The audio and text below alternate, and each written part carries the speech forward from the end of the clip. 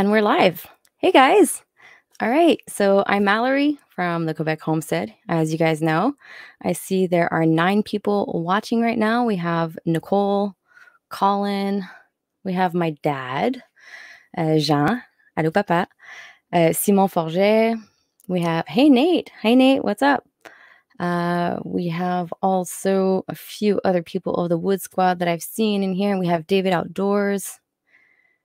Awesome. Thank you guys for showing up. So this is my weekly live stream that I held, and I had a really late last minute idea to have this special guest on with me. And I wrote her like an hour ago and I said, "You want to go live with me and talk about hardening off seedlings?" And she said, "Yeah." So I'm really happy and I'm excited to have her on here. She is in Alaska and she's in the same zone as I am. And so I found her channel around, I don't know, like a month ago, maybe a month and a half ago. And I'm just hooked. I really love her spirit, her personality. I just like, you watch somebody and you just know, like, I could totally have a beer with that person. That's how I engage people, I guess. So hey Cliff, Foxed Outdoors is here as well. And so I am hardening off seedlings. I've been hardening them off for the past week. And of course, over the years, I have messed up. Like, I really did. Like, I've been too eager sometimes. We have a really short growing season and we just get really eager to put things outside.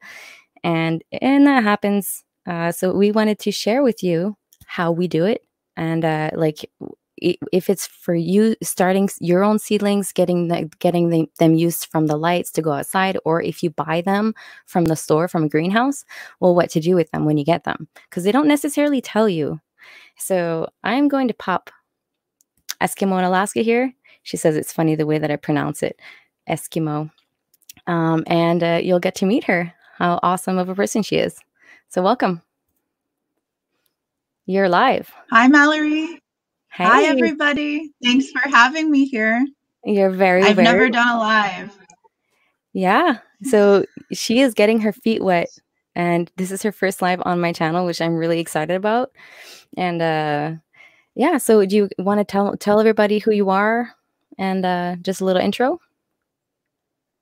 Yeah. My name is Annette Erickson, also known as Eskimo in Alaska. And the reason my channel is called Eskimo in Alaska is I'm an Inupiaq Eskimo, and I live in Unalakleet, Alaska, which is northwest Alaska. Our zone is a 3A/3B zone. So we get tons of snow, and I'm waiting for my last frost right now. So hopefully it'll work out very soon. And I actually have a lot to learn from Mallorie. She's been doing this a while longer than me, and I'm so glad she found me because she's wonderful. Thank you. Yeah. So it's Annette, right? Annette? Yeah. Okay. So what Annette is doing is she has a lot that's not hers, and she is going to garden on that lot, and which is cool, which not many people know that you can do that, but you can rent out land if you don't have it and garden on other people's lands. There's a lot of people that do it out there. There's Curtis Stone that even wrote a book about it, and he does market gardening on other people's lots in British Columbia. And I think that's really cool because I know a whole bunch of you are like, "Mallorie, you have 200 acres. Like, can you give me some?" And I'm like, well, I'm in Quebec. So, I mean, that's, another option that you guys can probably do. And so, all right, I see new people in the chat here. North Shore Preparedness. Yeah, in Unalakleet, we have native corporations here, not just Unalakleet, but other villages. We have native corporations, and my native corporation does subsistence lots. Where you can, because we have a lot of fish here, because we have a river and an ocean, and we people go crabbing and seal hunting and things like that. So they need a space to process all that food and everything they gather. So what I asked my native corporation for was if I could use it just for a garden and chickens, and they did approve it. So we're working through all of that right now and getting it all started. I also have garden beds made out of pallets, and I'm also using hugelkultur in my own lot, the lot that my home is on. But I'm maxed out on space for that. Yeah, that's so cool. Awesome. So right now, have you started all your seeds or have you went and bought seedlings? In Unalakleet, there's no place to go buy seedlings. All right. There's two stores here and they're grocery stores. So the only way to get seedlings is to grow them myself. I do have a grow tent that I use, but I only use that for tomatoes and peppers. Everything else, I start it and I put it on the windowsill. Like I have Egyptian walking onions right now on the windowsill. One of my pepper plants would not fit in the grow tent, so I put it also on the windowsill. So, yeah, anyway. All right, cool. I start like probably, I would say 90% of my seeds, but I don't have enough room to like start flowers and stuff like that. So I go to the greenhouse Yeah. and see. So I got some marigolds this week and I Oh, got some stevia, which is so awesome. wow. Stevia tastes like sugar. It tastes like sugar. Oh my Seriously, gosh. yeah, the leaves are so, so sweet, so I'm really excited to be able to work with it and to grow it and to see what I can do with it. I got 3 plants. I had no idea at all that you could grow stevia. That's a beautiful looking plant. Wow. I It mean, I knew is. people grew it, but I didn't know that you were growing that and that you could do that in zone 3. So that's cool. Yeah, well, I mean, I don't know if it's a perennial. It's probably not. I'm still experimenting with it.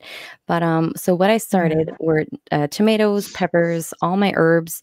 I got a whole bunch of things. I'm gonna start my beets here soon, and I'm gonna be starting trying to figure out everything. Like everything's outside right now because it's really hot out, and it's the first night that everything's just gonna be outside. I'm gonna gauge the temperature, but the tomatoes are still gonna come inside because they're, I need to baby them. I just Yeah. transplanted them, so that's one thing. Yeah. I just got my tomato transplant video out, and that was last week. And so I'm just hardening off the little plants outside, which I got one of them that got sunburned, so I'm gonna be able to show you guys that. So, I don't know what your method is, Annette, but I would really like to know what you do to harden off your plants. What I did last year was I did the windowsill thing, and then I just during the day I would move them to our cold frame. We have two little cold frames. They're technically called flower houses. That's what the company calls them. They're just little cold plastic greenhouse looking things, and I bring them out there in the daytime. And we have right now, I think we have about 15 hours of daylight here in Unalakleet. Wow. So when that 15 hours is over, yeah, then I bring them in. And we make sure that we position the cold frames nicely where the sun is always like, luckily, my lot that my house is on is south facing. Yeah, So we just make sure the cold frames are on the south facing, like the most south facing part, and then they just stay in the sun. So our plants grow really fast in the cold frame. But at night it gets down to about 39 degrees right now at night. So we bring them in, but I don't even think we have to. We started red Russian kale and it's been in the cold frame and I started bringing it inside, but I quit doing that because it wasn't necessary because the ground is so warm yeah. from the 15 or 16 hours of sunshine that it just keeps the cold frame warm for the whatever hours are left in That is 24 cool. hours in a day.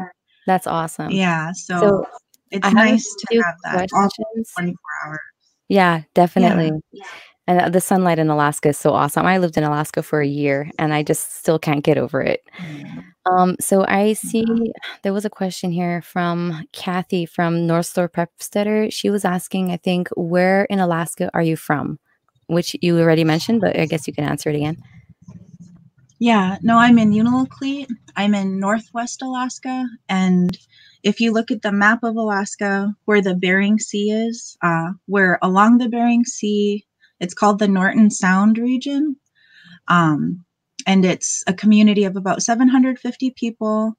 And the only way to get here is by boat or snow machine or airplane. And right now, because of the coronavirus, we don't have any passenger Oh, yeah. service to Unalakleet I unless you go first to Nome, Alaska. I'm sorry, I didn't wanna interrupt you, but I forgot we can't say the C word or anything in the live stream. Yeah, I don't want to say that word. Ew. W we can't say it because, if I wanna get monetized one day, if I want this video to be monetized and the computer Yeah. picks it up, then, it might get cut off, Yeah. so We said the word. Yeah. No, I've heard about that. I just completely forgot about It's it. okay. But yeah, because of worldwide happenings, Yep. yeah, we don't have passenger service here right now. Alright. So, how long is your growing season? It is probably from about a week from now up until the end of August, or maybe the first couple weeks of September at the very most. So maybe 90 or 95 days or 100 days, which is why we have to definitely use the cold frame and a Yeah. grow tent. But I think next year I'm not going to rely on my grow tent because I want to get used to not using electricity for absolutely everything. Okay. The Mindful Home says, Jack says, "You can say it now." I don't know. Are we allowed to say it now? I don't want to Alright. talk about it anyway. What a bummer. Alright, so, Colin, hardening off your plants is when you start your seeds underneath the artificial light, okay? They need to get used to having that direct sunlight because or else they can sunburn and literally, like, they will burn and fry, and that will like, they can survive that shock, but you wanna get them in the sun gradually. So, what I do is I get everything that's in under the lights, and I get them in my little greenhouse that I have in front of my house, which pretty much everybody has seen so far, and on a cloudy day, I'll get them and I'll put them in the shade to just get them used to being in the outside temperature, and then I'll bring them in, after, like, 15 minutes, and then it'll be like a 7-day process, and so the next day, I'll have them a little bit in the sun for like 15 minutes at the same temperature, and then I'll bring them back in. And so I do that gradually, and every day I will add like an hour and then 2 hours, and then eventually I'll bring them outside and get them used to that direct sunlight. Like, I have to do it that way because if I bring them, like, directly from inside to outside when everything's ready, it's too cold still here. So, I mean, you guys could probably do Yeah. that in a hotter climate, but I just can't do that because it's like there's still snow on the ground when it's time for me to bring stuff inside the little greenhouse. And, Yeah. what most people do are they go and like my marigolds, you go buy them at the greenhouse, at the nursery, and they've been in a greenhouse with that UV protection, heated, like, everything is just so pampered, and so they'll sell it to you, but they won't necessarily tell you that you have to get them used to that direct sunlight. So, I've done the mistake. I literally would buy plants from there. I bring them outside and be like, "Okay, I'm gonna pop them up. I'm gonna put them outside. Burn. Burn, burn, burn." Yeah. I have a plant that got a little bit sunburned. I don't know if you'll be able to see it, but it's brown, it's like purple underneath, and the leaves are starting to fan out. Like, it's not that bad. It's gonna survive, but it could have been a lot worse, like, and got, like, yellow and but I'm really drastic with mine. I bring them, like, in the cold frame greenhouse so that they get used to the cold. And so, because I wanna reproduce the seeds, and I don't know, like, I have this philosophy and this idea that if I get them used to the cold and, like, f straight from the beginning, then at the end of the season, when it gets a little bit colder, they'll be a little bit more, I guess, how do you say that? Stronger and hardier. And it's been Yeah. working good for me for the past 3 years. I've been doing that, and I wanna collect the seeds from these plants because I have some heirloom varieties, and I feel like if I do that with these plants, then the seeds from those plants that are stronger will just get stronger and stronger generation after generation, you know? Yeah. So that's my philosophy, and that's what I've been trying to do for the past year for that. But last year, I totally I totally forgot to get the seeds, and I just ate everything because I didn't have enough tomatoes. So this year, I started a whole bunch more. So that's pretty much what I'm so hardening. glad you're that far in the process. Yeah. Yeah, I'm at the Yeah. experimentation process, and I mean, we're here full time, and, I yeah, we're here full time, so we can afford, I guess, to take the risk and do it. So and we have the place to do it too, you know? Yeah. Have you done any I s tests in the past? The last 3 years have all been a test, and I've had a lot of things go wrong, like transplanting too early, even with the hardening off. It got down to like I think 42, and I feel like my tomatoes last year were awful. They struggled, so I don't want to do that again. So I'm trying to be really careful this year. I saw that North Star Prepstetter asked. She said he or she said, "I'm in West Central Minnesota. What's it like living on the coast of the Sound?" It's wonderful. It's really wonderful because we've from the west we've got lots of ocean air off the Bering Sea, and then to my left we've got the Unalakleet River. So it's really, really fresh air. The salt in the air, you can smell it, but it doesn't really affect the plants um, because it's just so much heat in the summer and it's for such a long time. So it's wonderful. Like don't want to live anywhere else if I can help it. Just the smell of the air and how everything feels. And it's very humid here. It's really nice. I think today it was like 76% humidity. And I never noticed that until I went and lived in Fairbanks, where it's very dry. Like every Mm. time you move, you get shocked. Um, so I appreciated it while I was going to college in Fairbanks. So when I came back years and years later, it's like, oh, I love the ocean. Oh, I love the salt air. Oh, I love the humidity. Yeah. So I appreciate it a lot more now. So I can say it's wonderful living on the coast of the Norton Sound. Aw, that's cool. My brother, Julian, he's in Alaska, actually, he's in Kenai, and he's in the chat right now, Yeah. Julian, and he says, Alaska's so big that it really depends on the area for the growing season, you know? So, I mean, what are the differences Yeah. of the zones when you go, like, from Fairbanks to your place to Kenai? What are the differences? Unalakleet is the zone 3. Fairbanks is very extreme. I one time it was 54 below Fahrenheit, and everybody still went to work, and I was on my way to work, and my tires popped. It was just too extreme, and you Oh, have to keep your car plugged in all the time. Kenai, that's I've said that before too. About like the Kenai, Anchorage, Homer area. It's in South Central Alaska, and it's much warmer. I think their zone is like a 6A or a what? 7A, something like that. So when people tell me that they live like in Kenai or Homer and they're Alaskans, it's like, yes, you are, but it's much colder where I am, and it's much more extreme because it's very windy here. Yeah, But in Fairbanks, there's like no wind at all. There's just no wind. really. And it's in a valley and there's a lot of pollution there. So I don't recommend Fairbanks. No insult to anybody if they're living in Fairbanks already, but I tried it for 7 years and I would never go back. Except Yeah. they have great food. They have really good food in the restaurants there. Yeah, I think But they have puts in yeah, there. it's a lot different. Yeah, it's a lot different. So really research Alaska because there's a difference between like I think we get up to zone 1 and 2 in really northern Alaska. So Yeah. I'm grateful that I'm in zone 3 Yeah.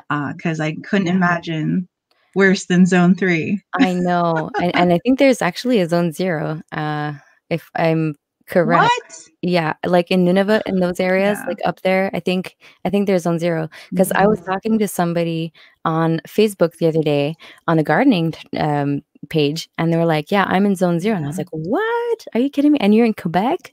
She's like, "Yeah." And so there's like Yeah. zone 0, 1, 2, 3, 4, all the way to 5, I think, here in Quebec. Uh-huh.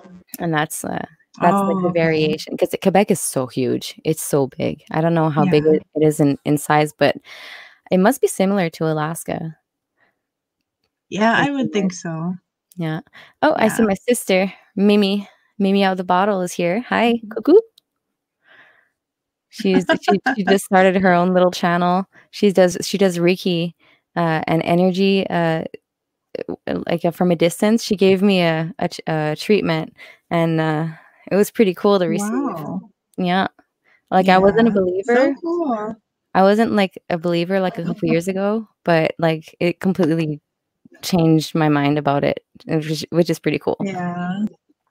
I'm glad that your family supports you and that they come to your live streams.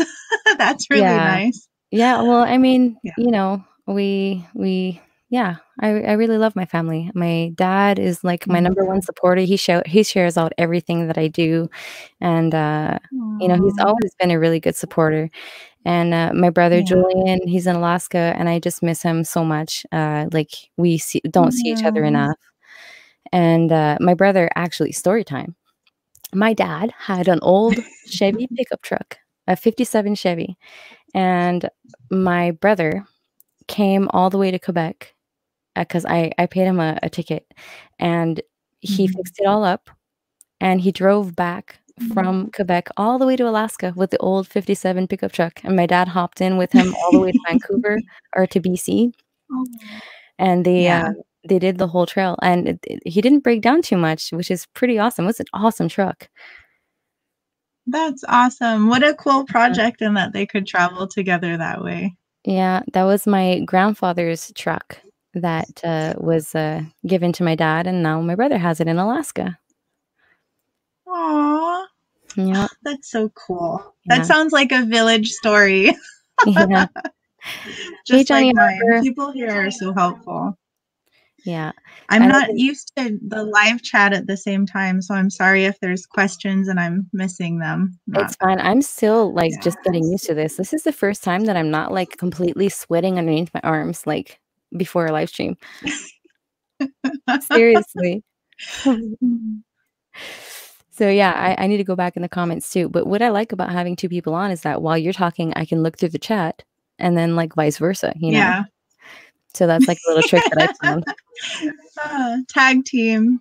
Yeah. No, it's funny because since you got me just an hour ago, I was transplanting rhubarb. I was really sweating. I looked tired. I think I slept like 4 or 5 hours last night because we've got those baby Australorp chicks right now. So my husband and I, between all of the work in the garden and everything, we're basically tag teaming on the chicks. Yeah. And it's kind of like having a newborn baby. I have 3 children. So it kind of brings me back to that. So this is what it was like. Now I remember why I stopped having children. Yeah. So, but it's so much fun. Like my chickens, they have tail feathers now. It's Awesome. so cute, and they're flying now. Big Bill Ritchie, he's one of the roosters. It's really obvious he's a rooster. He's such a man, like a man rooster. He's big. But it's just fun watching them grow because I've never really even seen a chicken. There's nobody around here really with chickens, and if they have them, it's just long enough to have them and then butcher them. Yeah. So yeah, I haven't really, and it's not like they call and say, "Hey, want to come see my chickens?" Like, Yeah, definitely. yeah. So you have to have them flown over. Yeah, we had the baby chickens flown from Murray McMurray's, and they got to Uncle just fine. The free chick that they sent died, but it was not the same as the Australorp. It was a lot smaller of a chick, so I think the giant Australorp chicks, they kind of squished it on the way. But Yeah. all of the other ones survived. We have 32 right now, so I think we have 3 or 4 roosters, and the rest are hens. So it's great. Oh, good. That's a good Yeah. percentage right there. Yeah, I think 'Cause, so.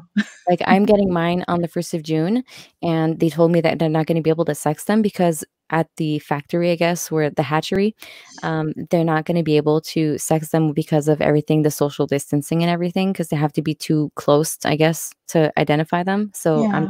I'm gonna have them Oh, just really mixed up. yeah. Gee, I felt blessed that Murray McMurray's could even help me. I thought they'd be like, "No, we don't ship to Northwest Alaska. That's ridiculous." But they got here in 3 days. So, Awesome, and they survive without food or water for 3 days in there, huh? yeah, because I guess they eat something out of their egg that lets them survive for 72 hours just Yeah, fine. Which I doubted until I saw what happened and that they were pretty much great. So, and they were totally like excited. Nobody was lethargic or anything. They were just ready to go. that's But I cool. don't know how much of that is also Australorp genetics because Australorps, they're so big and busty, and they're meant to thrive and be really strong. So that Yeah. might be why, which is the reason I picked them for what we want to have here in our coop. That's so cool. That's awesome. I never heard Yeah. of those before I saw your video, so I was like, "Oh, cool." Like, I'm new to chickens. I just literally called and I'm Yeah. like, "Okay, I want 2 laying hens and I want 35, broiler chicks so that I can, like, just grow them as fast as I can Yeah. and get food in my fridge," you know? And, so they Yeah. said, "Oh, well, the only ones that we have left are the white hens." So I'm like, "Well, it's better than nothing, right?" So Yeah, it's better than nothing. Yeah. No, we're going to try to keep them alive during the winter, use them for the eggs and the meat. So I really did a lot of research because I'm such an animal lover. I couldn't stand accidentally killing all those chickens. So I Yeah. made sure that I knew the kind that would thrive in Alaska. And of course, in Alaska, of course, we have birds here. There's lots of big fat ravens, Oh, lots of eagles, um, like the predator birds kinds of things. yeah. And yeah, ptarmigan. We have ptarmigan here. We have the little snowbirds, geese, crane, things like that. So That's I knew that chickens, if they were big enough and feathery enough, they could survive here. cool.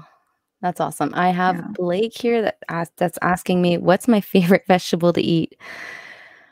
Um, I would say carrots. Carrots are my most favorite vegetable to eat, and especially here with our cold climate, when you harvest them in, like, late fall, like in September, when there's a little bit of frost on the ground, those are when they're the best and they're the Oh, most succulent and sugary little carrots. Like, my kids last year actually went out to the garden and we're trying to dig through the frozen ground to get the carrots to eat for breakfast last year. That's how much they love them, and they have a hard time eating carrots from the store in the wintertime. yeah.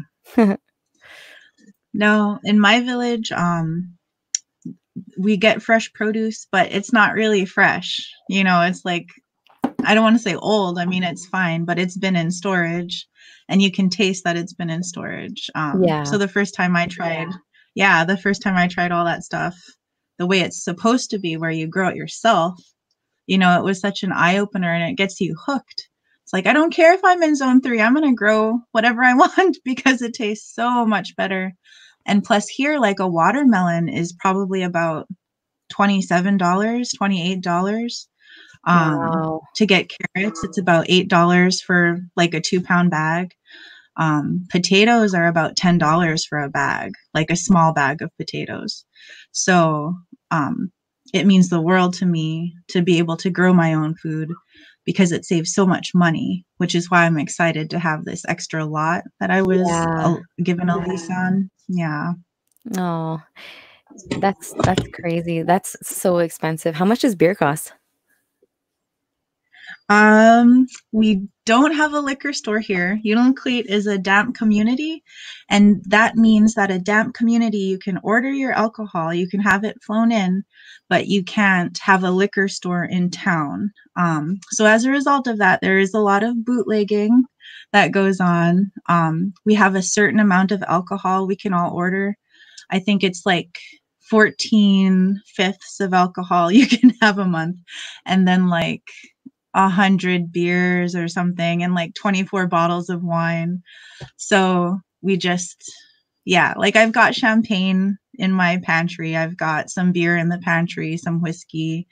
But other than that, yeah, you can't just run to the liquor store. So Yeah. I did live in the city for 16 years. So that was a little weird, coming back and having to order alcohol. And since there's only 750 people here, everybody knows who orders alcohol. Everybody knows how much they ordered. Everybody knows who the bootleggers are. Yeah. So, yeah, it's interesting. I bet. Yeah, I bet. Yeah. That's crazy. Yeah, bootleggers and moonshine. That's awesome. Wow, only $3 to $4 for a watermelon? That's awesome. Who says Like that? even in this city in Anchorage, it's like $10 for a watermelon. Who says that? Um, let me see. Let me see. Oh, hi, Be Blake Ready. Hurst. Blake, okay. Hi, Brian, Be Yeah. Ready. Thanks for coming in. Thank you guys so much. And Howie, Food Forest Permaculture, he's got an awesome channel. And if you don't, like, he's so knowledgeable on like Yeah. everything that's food forest and building soil and stuff. I watch a lot of his stuff. I'm learning a lot from him. You mean Blake Hurst or Uh, no, somebody else? Food Forest Permaculture. Oh, okay. Yeah, I was seeing that. I keep seeing that food forest permaculture Yeah, around. he's Um, he's he. Blake Hurst said I would be sorry. Blake Hurst said I would be making my own wine, and I would make my own wine. I can make kombucha, but I'm not legally allowed to make my own wine. It's called the bootlegger's law. You Oh, can't really? make your own alcohol here either. Darn. Good try, but people have thought of that, and it's a no. Oh no, darn. Yeah. Anyway. Yeah. We make our own beer and we make our own wine when we can. We haven't made wine in a little while. The problem is that we make our wine, but we don't wait the full 6 months. Like, it's all we drink it all before it's ready. And so it's, like, not that good. Yeah. Well, it's hard not to try to sip a little bit when you make it yourself. You know, it's kind of like those carrots. You know they're so good, and so you pick them kind of early, even though you know you shouldn't. I get it. Blake says, "Yeah, she means me." I'm learning a lot from you, Yeah. Blake. Blake and I, we have, Somebody's talking about fiddleheads. Do yeah. you get fiddleheads there, Mallory? Yeah, we got fiddleheads, but they're not ready yet. They're not like, we still have snow out in the forest, so we're just Yeah. waiting and waiting. Ben's going out to walk the dog every day, and he's like, "Okay, no mushrooms, no fiddleheads, no ramps, no nothing. There's just snow." That's Right what now in happens. Unalakleet we have yeah, in Unalakleet we have traditional foods that are ready actually. There's one, it's like a root, but it tastes like potatoes. It's called in Inupiaq Eskimo, we call it masu. So those are ready, those root potato things, whatever. I don't know the real name for them, I'm sorry, but yeah, they're called masu. And also other people are getting sura, which is willow leaves. Okay. And it's only a certain kind of a willow. And I don't know the English name for it either, but sura. And what people do with sura, I actually have a video of this on my channel. You take the leaves, and because they're just little tiny leaves, to make them last all winter, we preserve them in oil. Okay. People here use seal oil to do that. Because of my religious beliefs, I don't eat anything in the ocean without fins and scales. Okay. So we preserve it in avocado oil or olive oil. And Oh, then that way you just eat it with your fish. You let it thaw a little bit when you want to eat it. And then you just eat it like a bite of fish and then a bite of the oil and the greens. So that's how we preserve certain stuff here. cool. That's awesome. Yeah. You go fishing a bit? Yes, we do go fishing when we can. I grew up with my grandpa and my mom in the same house and my sister, and we lived a very heavy subsistence lifestyle. Like my grandpa was always the first one to catch king salmon every year. We also get silver salmon, chum salmon, all kinds of salmon. We get whitefish and trout. We also get fish in the winter, like tom cods. I don't know if you have tom cods there. I've You guys go ice fishing ever? I don't think I don't know. I would have to check. I've never went ice fishing. I would really love to go, but, like, most of the ice fishing we have here is, like, trout and pike and, what else? Mhm. Lake trout, yeah. Yeah. Yep, we eat a lot of trout here, but when I was growing up, everybody had their boat, you know, and since we were gone for 16 years in a city and we moved back, you know, all of our money did not go into a boat like as if we had stayed here. So right now we don't have a boat and a motor, but my father-in-law kindly offered to let us use his extra fishing boat this summer. So we're definitely going to do that. And I'm excited to use like the fish guts and the fish blood and put it in the garden, like, and make a fish emulsion even. Yeah, Um, awesome. yeah.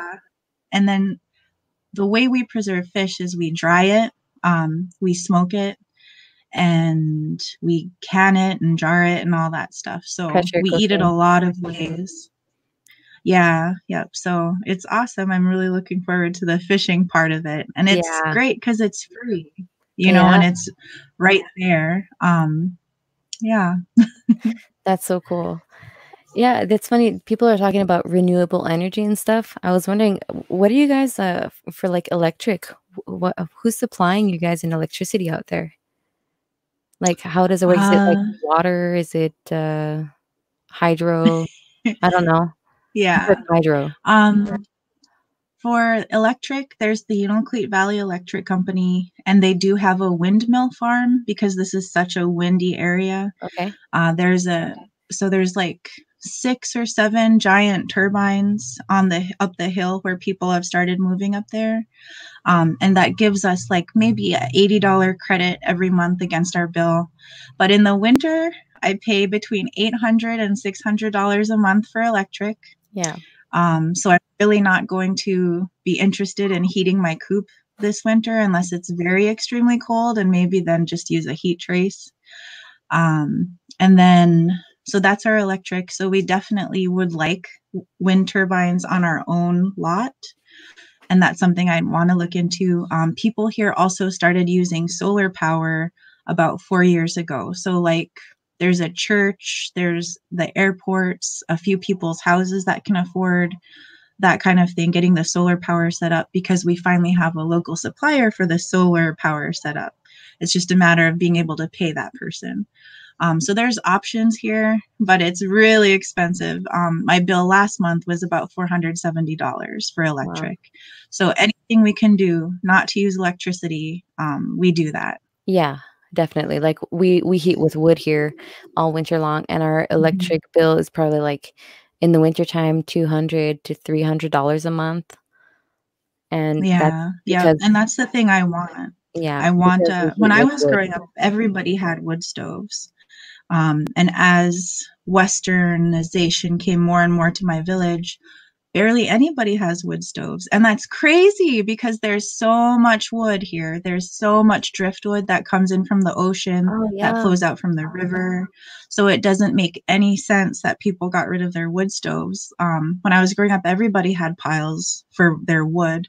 Yeah. And my mom didn't renovate her house. And when she did that, she took out the wood stove, which now I'm like, no, that makes you so rich, you know? Yeah. Um, yeah, so definitely a wood stove is in the plan for us. And I think it'll drastically bring down our electric bill. I really think Yeah. it would. Well, I sure hope you get that in Yeah. there.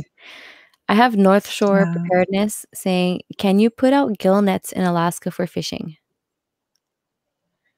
Yes. Yep. That's what everybody does here. In Unalakleet, we don't seine for fish. A lot of people, I think in Kenai and maybe other villages, they go seining. But we do use gill nets here. And I grew up with my grandpa mending nets, getting them ready, putting them out. My husband is an artist and a musician, and he's done paintings of me telling my memories of my grandpa constantly Oh, bringing me with his boat to go across the river to our camp across the river using his gill net and just checking the fish like every couple of hours because it's like gold in the water. yeah. Um, yeah, definitely use a lot of gill nets here. Awesome.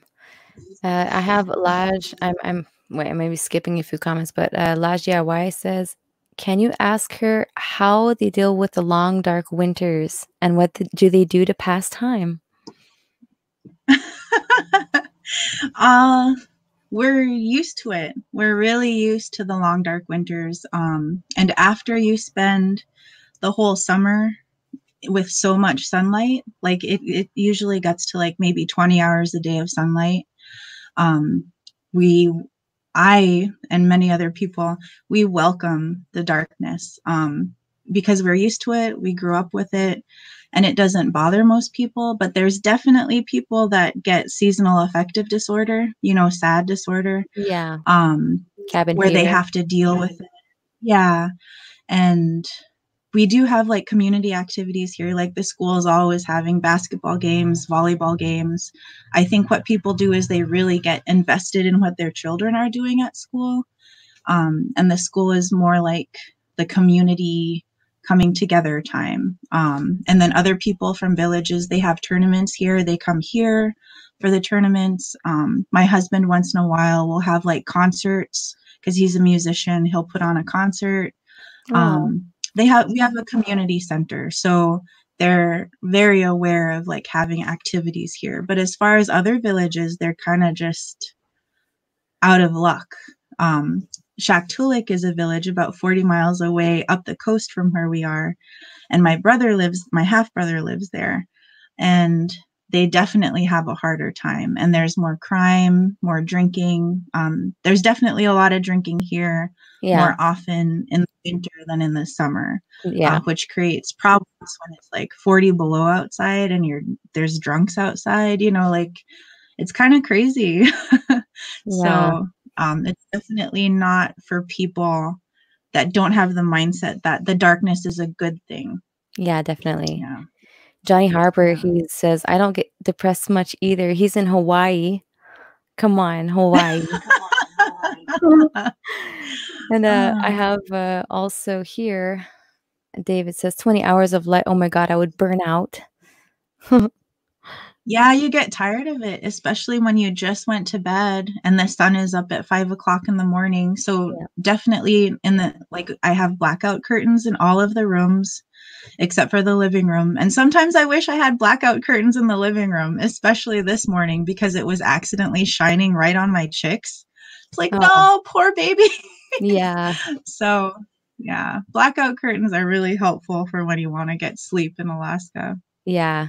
See, I lived out there 1 full year, and I was 17 going on 18. I spent my 18th birthday out there, and I was with my brother Julian, and we'd go fishing, and we, like, literally would go on the Kenai River. I think it was the Kenai River, Russian River, and we would go fishing at night, like, at 10 o'clock at night, go Yeah. fish 3 fish, our quota for the day, and then, like, fillet one out there, eat it, and then literally the next day Yeah. after midnight, we go catch some more, because it's another day. Yeah. And so that was awesome, and then the winter, I didn't think it was that bad because I had so many really good friends. I had, like, these cool friends, Jeremy and Josh, 2 brothers that I was always hanging out with, and we would go what Yeah. we would party a lot for sure, like, of course, like you Yeah. said, there's a lot more drinking, but, like, the community Yeah. was just, like, so tight, and, like, everybody talks to each Yeah. other, everybody's so welcoming, like, "Okay, well, party at Jeremy's place, let's go over there. Party at so and so's place." Everybody just, like, hops over there, and you don't even know the person, and you just hop over there, you know? Yeah. So, No, that's that's how definitely village life here when you're yeah, that age, for yeah. sure. So that's how I was Yeah. dealing with it. I had such an amazing year. It was so awesome. Yeah. I'm sure you did. There's nothing like being in a place where it's different and it makes you happy and other people are feeling good about it too. So Yeah, I'm glad you spent time in Alaska. There's so many people who haven't spent time in Alaska. I know, you guys are missing out big time. I have a Sean in Yeah. Alaska actually in the chat right now. He's, also near I think he's man, I forgot where are you again? Are you in Nikiski somewhere He in said, that yep. area? You know what? Oh, okay. Sean in Yeah. Alaska. Hi, Sean in Alaska. I'm glad you're in Alaska. Alright.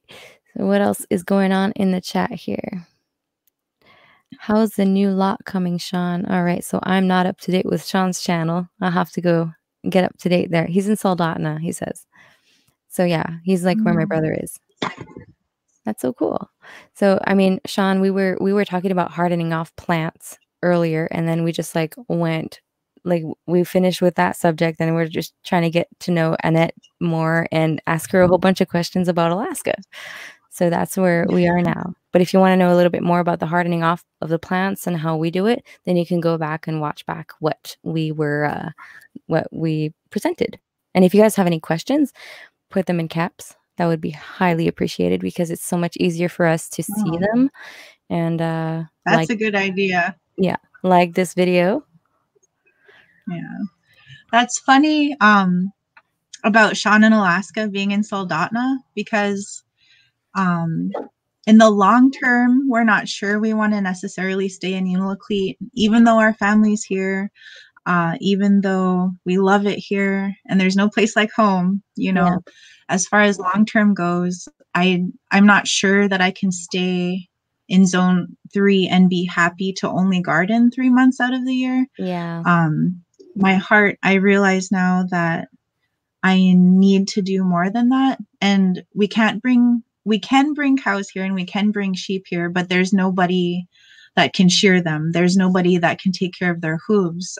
There's nobody that can help me if they get sick, and yeah, I got to stick my arm up something and I don't know what I'm doing and I might kill something. yeah, So to be a responsible animal steward, I'm not sure that it would be wise to bring sheep here or cows here, but I know that I can do it in Kenai. I know I can do it in Soldotna. And actually, I was adopted, and my biological mom, she lives in Kenai, and she's invited us several times if we ever wanted to move there to stay with her, so we would have time to go look for our own land, and not have to do it remotely all the way from Unalakleet. yeah, So yeah, as I want to spend my life gardening and taking care of animals, and the best I can do here is chickens. And I'm yeah. not sure that's enough for me. So, Sean in Alaska, I might have to hit you up someday and meet you and learn how to live there. Yeah. Well, that's cool. I didn't know about that for your that you were adopted. Yeah, I was adopted between sisters, so Okay. it was really close. It was an open adoption. My mom, she died 4 years ago, and she left me this house, and that's why I'm here. Is I came to be with my mom and take care of her before she died. So, and as much as I love the romance of being in the home I grew up in and being in my mom's house and having everything remind me of her, it's Yeah. been 4 years now. And Okay. so I'm kind of in a mental place where it's like, as much as I love my mom and as much as I love my village, this realistically, as if I want to feed my family and I want to take care of them with like raw milk and healthy food that I grew myself, I don't think it's necessarily realistic to stay Yeah. here unless I had like a ton of money. Yeah. Yeah, definitely. You have a challenging place. You like really because you have to get Yeah. everything shipped, and I couldn't even imagine like having a cow Yeah. shipped over there, you know? It's like Yeah. but It'd have to be a baby cow. yeah, definitely. Yeah. No, like for example, cattle panels, right? You Yeah. see all those videos where you can have a trellis, an arch trellis in your garden for $30 and you put up a cattle panel. Well, I called Kenai Mill and Feed or something, someplace in Kenai, really nice place. And they got me a quote for shipping 10 of those cattle panels, right? $300 in cattle panels. The total was, I think it was $2,200 with the freight just to ship me 10 cattle panels. So that's what I guess that is another part of it Yeah. financially is how much would it cost to ship in the cows? How about cattle panels and fencing? And How we about do the have feed? fencing here, but that's, yeah. How about the Yeah, feed? exactly. You know, getting the hay And the and everything. chickens, yeah, the chickens, I we had shipped in about 100 pounds of feed just for the baby chickens. But what we're going to do this summer is harvest wild rye and bluegrass and other things because there's so much to forage around here, Yeah. that we're going to try to feed them all summer that way. And I don't know if people know this, but you can cure different greens and stuff, and grasses and the rye, and you can cure it and like turn it over and then keep it for the whole winter to feed them. But then there's the challenge of, well, where do I put it once I cure it, and how much do I need for chickens for the whole entire winter? Which Curing, you means mean I'll like probably fermenting? end up, yeah, see, like there's the fermenting, there's Okay. options.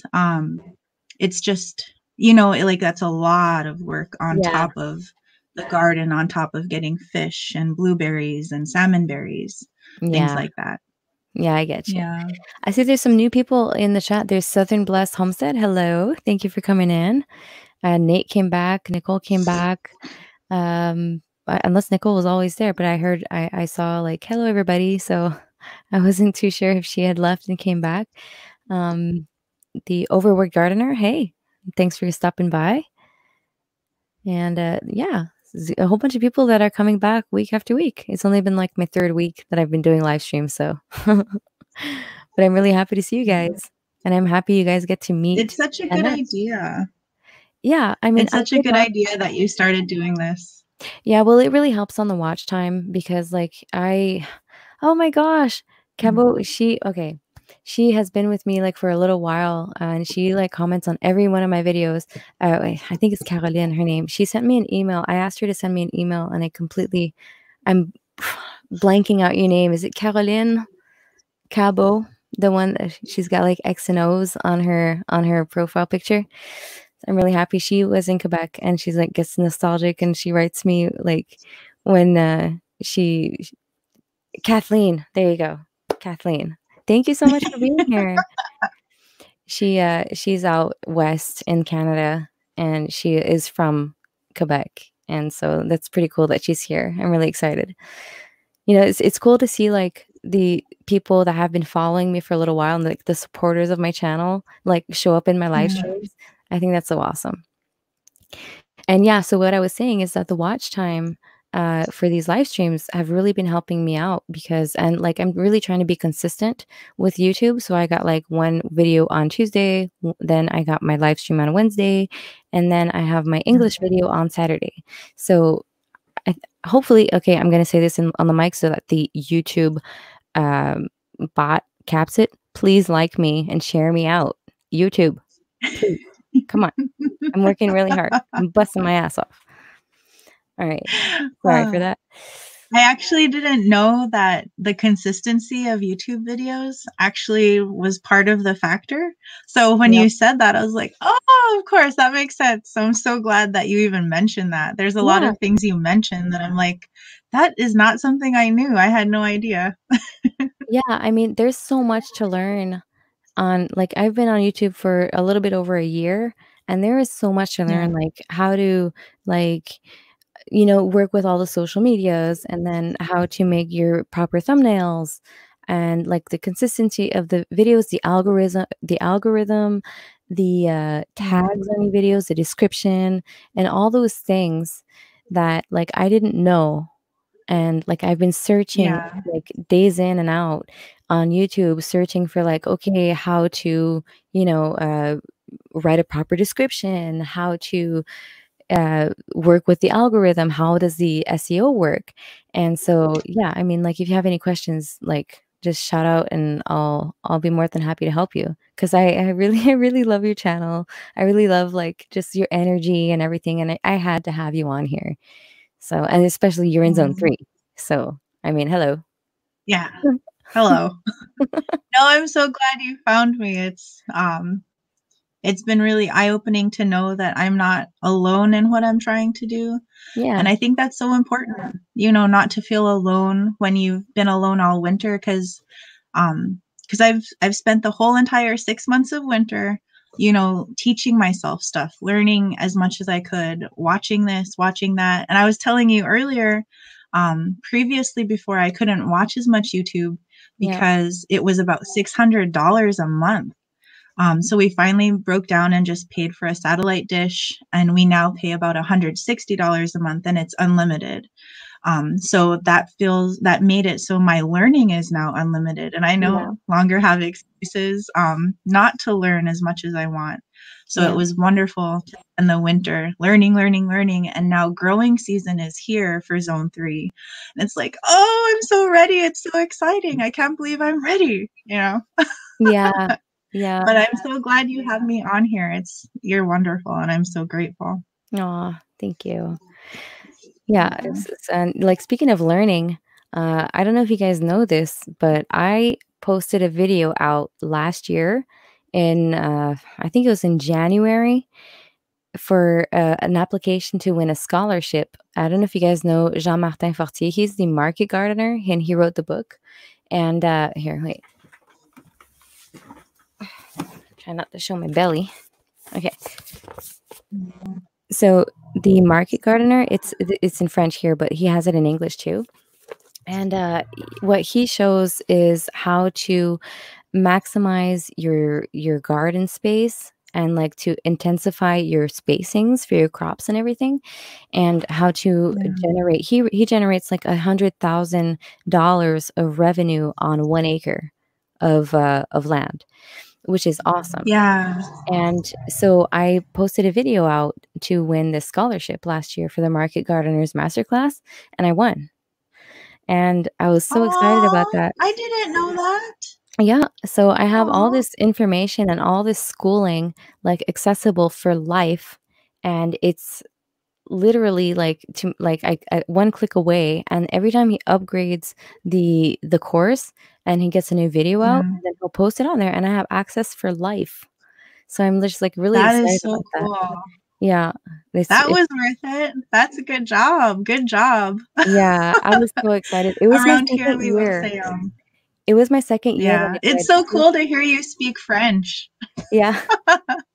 Yeah, I guess, Yeah. No, you I know grew up Anne of Green Gables. I love Anne of Green Gables. And isn't Nova Scotia close to you? Like right there? yeah, it's right, yeah, it's not too far away. It's, like, on the, more eastern side. Yeah. Yeah. Like, I have New Brunswick and then Nova Scotia. Yeah, no, I always thought it was fascinating how people in Canada could speak the French and everything. In Quebec Eskimo, the way you say "so champ," you say "yoy." So it was hard for me just now not to look at you and be like "yoy," Oh, yeah. That's so cool. because it means around here that means "what a champ you are." You know, Oh, like it's sincerely very cool, very nice. Yeah. aw, that's so cool. Oh, millennial homesteaders. Hey, Phil, what's going on? Your dad is not too racked up? Hey, if, I was just wondering if maybe millennial homesteader might wanna pop up if his data is not too, extreme. If you wanna pop up here for a few minutes, like, I'm probably not gonna go do a 2-hour live. I'm just gonna probably, like, get another, like, 15 minutes, but if you wanna pop up here, you're more than welcome. Just so let me know in the chat, 'cause, he's another homesteader in, British Columbia that I really enjoy watching, and I know that he's been working his butt off like me, and, yeah. So if you wanna hop up, just you're more than welcome to come up here with us. Um, I'm on Wi-Fi, but Hannah's sick, so won't be able to, okay. So he's not able to, but that's fine. Um, I saw North Shore Preparedness. He's like, "Mallorie, tell YouTube that you love him, that you love YouTube." So I'm gonna tell the bot, "YouTube, I love you. I love you, YouTube. Love Good me." job. North Star Preparedness is also talking about the square foot gardening.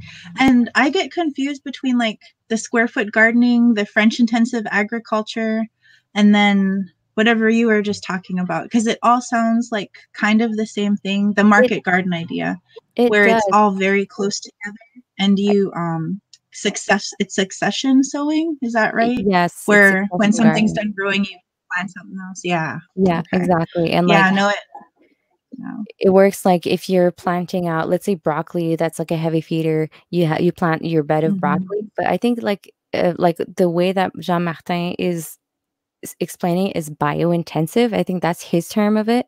So yeah, it's probably the same thing, except that Mhm. he has them on 30-inch rows, like Yeah. 30-inch by 100 feet rows that Yeah. and so that's how he does it. I have 30-inch beds by 50 feet, and so succession That's planting is like, okay, if I get done with broccoli, which is a cold season crop, and then I yeah. can plant in something that doesn't need compost because I had just literally laid it down for the broccoli. So I'll get like Yeah. lettuce in there or carrots or something like that, something that doesn't need as much fertility. So that's the succession Yeah. planting that like he explains and like everything. It's really interesting. Mhm. I'm No, just it's looking so in the chat. interesting. I never heard about that until like 3 years ago. Every time I hear you speak French, my favorite book is The Little Prince. And the way I say it, because there's nobody here to tell me how to say the author's name is Antoine de Saint-Exupéry. How do you say it? What's the right way to say that? Okay, wait. Do you know The Little Prince? The Little Prince? Yeah, I'm gonna Yeah. write But it the in. way that I just say it is Antoine de Saint-Exupéry. But I've heard other people say it, but I don't know how a French Okay. Canadian person would say it. Antoine de Saint-Exupéry. Antoine de Saint-Exupéry. That's It's how so you say hard. it. Yeah, I bet. Oh my gosh. But it's beautiful to hear. Wow, I love hearing it. It's great. Johnny Harper says she's got all that lumber, she could do raised beds. Well, you're gonna see in one of my upcoming vlogs that I'm gonna be posting out pretty soon, not this week, but next week, what I've been doing in my gardens. It's raised beds, but not with lumber. I'll just Mhm. leave that as a cliffhanger. Yeah, you saw the picture because I sent you on Instagram because I was so excited when I was doing it. And everybody that's in the chat that was in Mark's live stream saw a little bit Yeah. of what I've been doing because I showed a little sneak peek. Yeah, you did so much work. That's awesome. That is really cool. I Yeah, I wish we didn't could have have the heavy kids. equipment. Yeah, well, I Yeah. didn't have the kids for a full weekend. Ben's like, "Well, you should relax. Like, take this time off, you know?" I'm like, "No, I'm gonna get to work." Like, what? I've been holding back for Yeah, so long with the kids that I'm gonna get to work. Like, exactly. No, I love this work. This homesteading and gardening. This is the most honest work I've ever done in my life. I spent yeah, 16 years in front of a desk at a computer and working in the dirt, using a shovel, using a garden fork, sowing seeds, watering everything, building raised beds out of pallets and fences and everything. yeah, This is the best work I've ever done in my life, and it makes me feel closer to God than I've ever felt because in the Bible, they have harvests, they have first fruits, they have flocks. yeah. We're meant to take care of ourselves. And this gardening, it's just the most wonderful thing I feel like I've ever done in my life other than have my children. Yeah, So I'm so glad that you do this. yeah, I totally feel you. Yeah, gardening has always been a part of my life. I grew up on a homestead with my dad, and, like, they would make me weed, and I'd, like, really take it for granted, you know? And it's just, like, Yeah. in my adult life when I started actually buying my groceries and stuff and, like, getting my Yeah. hands dirty in the ground and just, like, being grounded to that point, and, like, it's my meditation, it's my therapy, and, like, so much that I Yes. haven't been riding my horses, which was my passion for the longest time, because I'd Aw. rather go garden. Like, I Yeah. feel bad for my horses, but I mean, they're good, they're fat and happy, but I mean, like I love Yeah. gardening that much, like, that my horses, Yeah. I hardly go ride them anymore. That's funny you say that because whenever my children ask me, Mom, because when they want to draw me a picture or something, Mom, what's your favorite animal? It's like a Clydesdale horse. The reason, and not just Clydesdales, but horses in general, Yeah, because with my biological mom, she used to live in Seward, and my mom would send me to go visit her, every other year for a couple of weeks. And a lot of people in Seward, Alaska, they have horses and pastures and everything. yeah, And my cousin had a girlfriend, and I would get to ride her horses bareback. So I totally love horses. If I ever move to the Kenai Soldotna area, I'm definitely getting horses because I can't imagine. I don't know about preferring to garden instead of ride a horse, but maybe it's because to me, like the horse thing is such a novelty, Yeah, but I could yeah, totally see, know, if you're used to it, yeah, I'd rather garden. yeah. Yeah, I mean, like, I have my horses here, and Copper, he's been in my family since he was 3 years old, and, like, I've had him for a little Yeah. while, and, I take care of them, and I take care of their fencing when it breaks, and it's a lot of work. Yeah.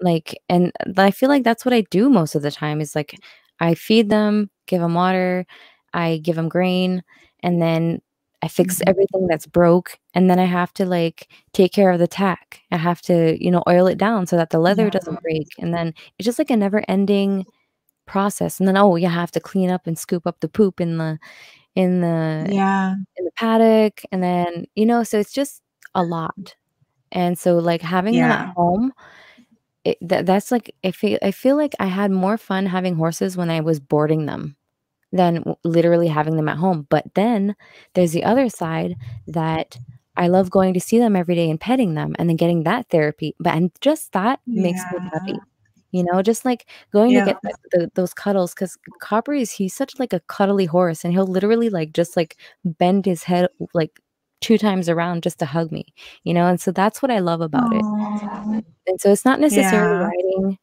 and, like, they're old. I mean, well, Copper is still, like, in really good shape, but, I mean, the other ones are so old that he's really old, he's, like, 20 years old, and he's got arthritis, Yeah. and, you gotta be careful with him, and so and it's just Yeah. I just love having them, so Yeah. I have, somebody was asking, any tips on what to grow in South Florida, hot and humid? I think, Johnny Harper would be able to help you with that because he's pretty good at growing in Hawaii. I think he was saying that he was a botanist, and he grows a lot of stuff, but I'd have to there Malabar spinach. Malabar spinach is really good and it's a perennial and yeah? it thrives here in zone 3. So I do have Malabar spinach seeds that I'm going to sow. But for a hot area, Malabar spinach is a good perennial and they totally thrive in the heat. So I would recommend at least that. Yeah, and I know, like, there are a whole bunch like, Jean-Martin in my course, he shows a whole bunch of salads that tolerate like, hybrids and stuff that tolerate the heat, and they don't bolt to seed right away. So, I mean, like, Mhm. the butter crunch, that I have lettuce that I always grow because it's really good, those ones tolerate the Yeah. heat pretty good, they don't bolt right away. I grew them through the whole summer, and, I sold them all summer, so I think that would be a good one, like, just look into, like, the hybrid varieties that tolerate the heat, Mhm. because if you look Red in the leaf heirloom lettuce stuff. also is good. Hmm? Red leaf lettuce is also good. I've in my garden last year, I had the butter crunch, I had red leaf lettuce, and I know my bok choy definitely bolted because we had record heat here last summer. It was Yeah, very hot. For us, it was like 88 degrees, but in the raised beds, I have my heat sensors, and it was like 94, 96 degrees in the raised beds okay. because I build wind protection into the raised beds. Yeah, But yeah, definitely lettuces. Some of them can definitely stand the heat. yeah. If you look in the heirloom varieties, sometimes they're a little bit more finicky with the heat, but, yeah, definitely look in the hybrids. Like, even broccoli, Mhm. I had a broccoli last year that really tolerated the really big heat that I had, and it didn't bolt to seed. Um, yeah, all like, I definitely recommend hybrids for short seasons and for, like, challenging, climates because, I mean, it's all good to, like, have heirloom and stuff, but, I mean, if you're not looking into collecting the seeds, then, I mean, there's nothing wrong with hybrids, Yeah. you know? You gotta deal with what you North got. Star Preparedness, the creeping onions, I have those Egyptian walking onions, I Yep, think is what you're talking about, where the bulb grows at the top of the onion, and yep, then it falls over and plants another onion. But yeah, those thrive in the heat. I learned that from Self Sufficient Me, that channel. He's got okay. Egyptian walking onions. I got some of those too. Actually, the lady that I bought Yeah. from left them in a huge pot and I just didn't touch them, and they've just been thriving there with nothing. They will not die. They will Yeah, never die. no. They need their own bed. Yeah, I can't definitely. wait to try. They're on my windowsill right now, and I've got a bed ready to put those in so that every year I just my goal is to have those perennials for sure. Oh man, I love it. Nicole says, "Thank you guys for showing up and for being so supportive. You guys are awesome. This community of the Wood Squad and Johnny, Nicole, and Sean in Alaska. I'm so happy you're here. North Shore Preparedness. He's always there too.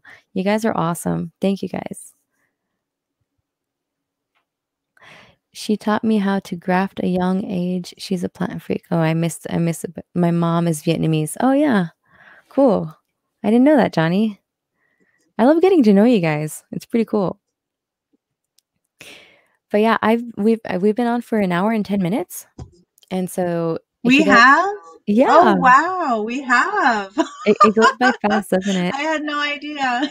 Yeah, definitely. I was like hesitating. I was like, do I get more wine or do I crack open a beer? But I mean, I need to get some sleep I'm too. gonna have a beer. Yeah. That I sounds like a good idea. Well, man, if you wanna have a beer with me, I'll have a beer with you and I'll do it live, or we could do it not live. I would have a beer with you for sure. But, Yeah, depends on for like, sure. I don't know if people would wanna hang out with us and have a beer. Like Yeah, I don't know either. My village accent might come out a little bit too thick at that point. Alright, well, I can tank a Thank beer you pretty all fast. so much. Yeah. I could tank a beer pretty fast. I mean, I could stay on. Johnny says, "Me too, Yeah. beer." I already got one ready. Yeah. Well, Well, I hey, better Johnny go. I'm actually wanting to go finish my planting with the rhubarb bed and everything. alright. Um I hadn't realized it was this long already. It's been so fun talking to all of you and seeing all the support that Mallorie has, and I had no idea a live stream could be this fun. Yeah, isn't it? Yeah, I'm really getting to like Yeah, these. it is.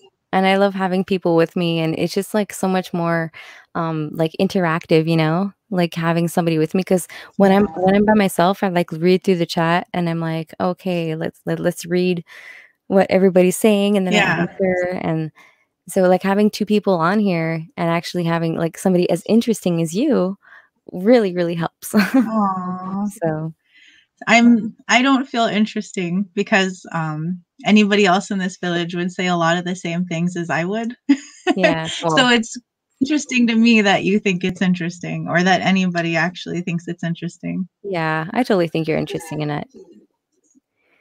Thank Alright, you. so guys are asking like, "Okay, so you staying or going?" Well, I'm still here, and Yeah. there's still I'm 19 gonna people. go. There's still 19 people in here. Yeah, and Yeah. well, so I'm gonna stay here, I'm gonna see what's going on, see if maybe somebody wants to hop on as well. Maybe, Yeah. probably.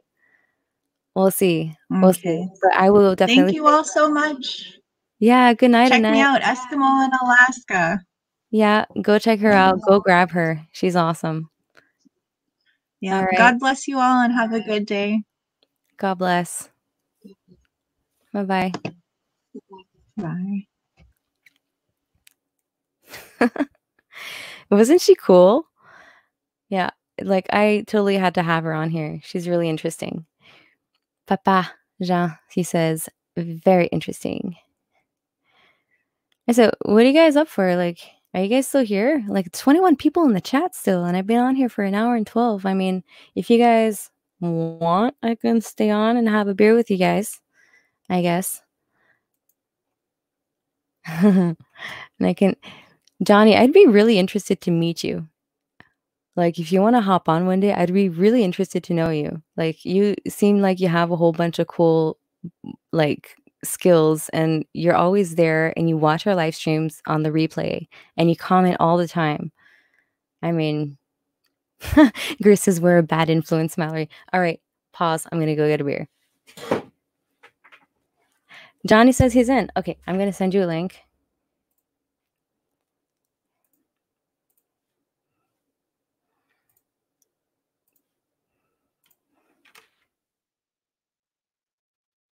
Now go get a beer.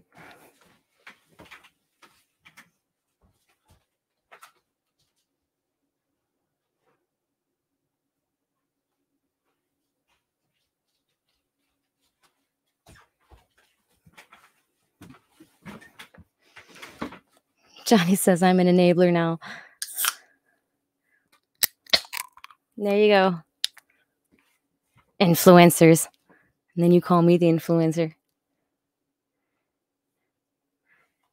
All right, so I'm just waiting for him to hop on.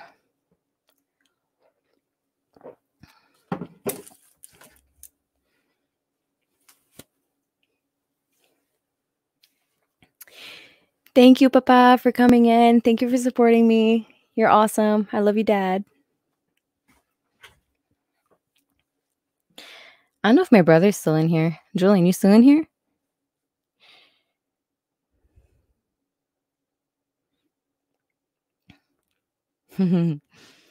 Asif Arts. Hello. Nice to meet you. I don't think I know you.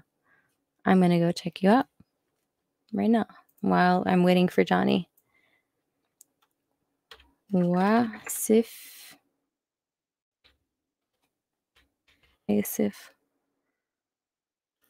Hard one. Arts.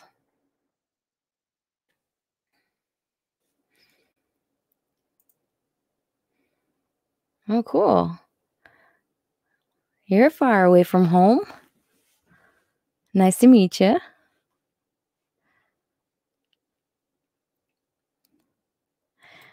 All right, so I'm so glad I got Annette here. I'm really happy. Alaska is awesome. You guys really have to go visit over there. Grace says, "You're so bad, Johnny."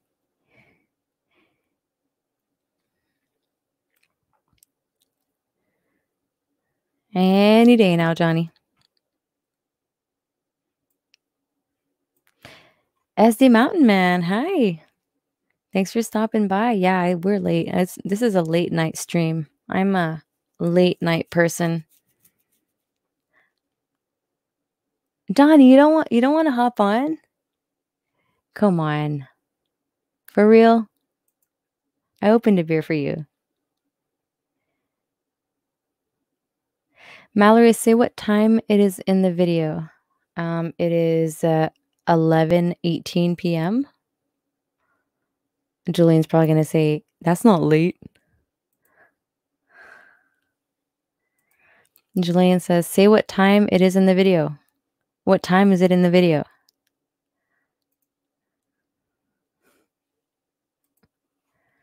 You don't know how? Okay, well, look, I'm going to send you the link in here. Okay, wait.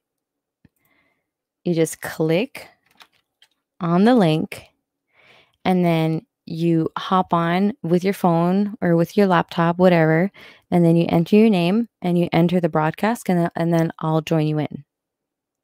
Really cool to meet you.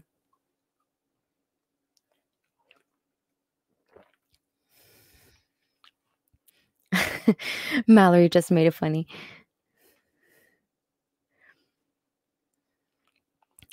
Wasif, I am from Quebec. I am on the east coast of Canada, and it's a French-speaking province. And I'm if you're new here, I am a gardening / homesteading channel. I do a lot of a lot of work. I just work my butt off, I guess, on my channel. Nicole says, click the link. Hey, Jason McDaniel, what's going on? Hey, I totally was live during Trail Trash Adventures live stream. Or no, was it premiere? I'll have to go watch that. I think it's what Mav's been up to, quarantine nature walk. Okay, wait, I'm gonna play it right now while I'm waiting for Johnny. You guys are 19 people watching me just do nothing. You guys are cool.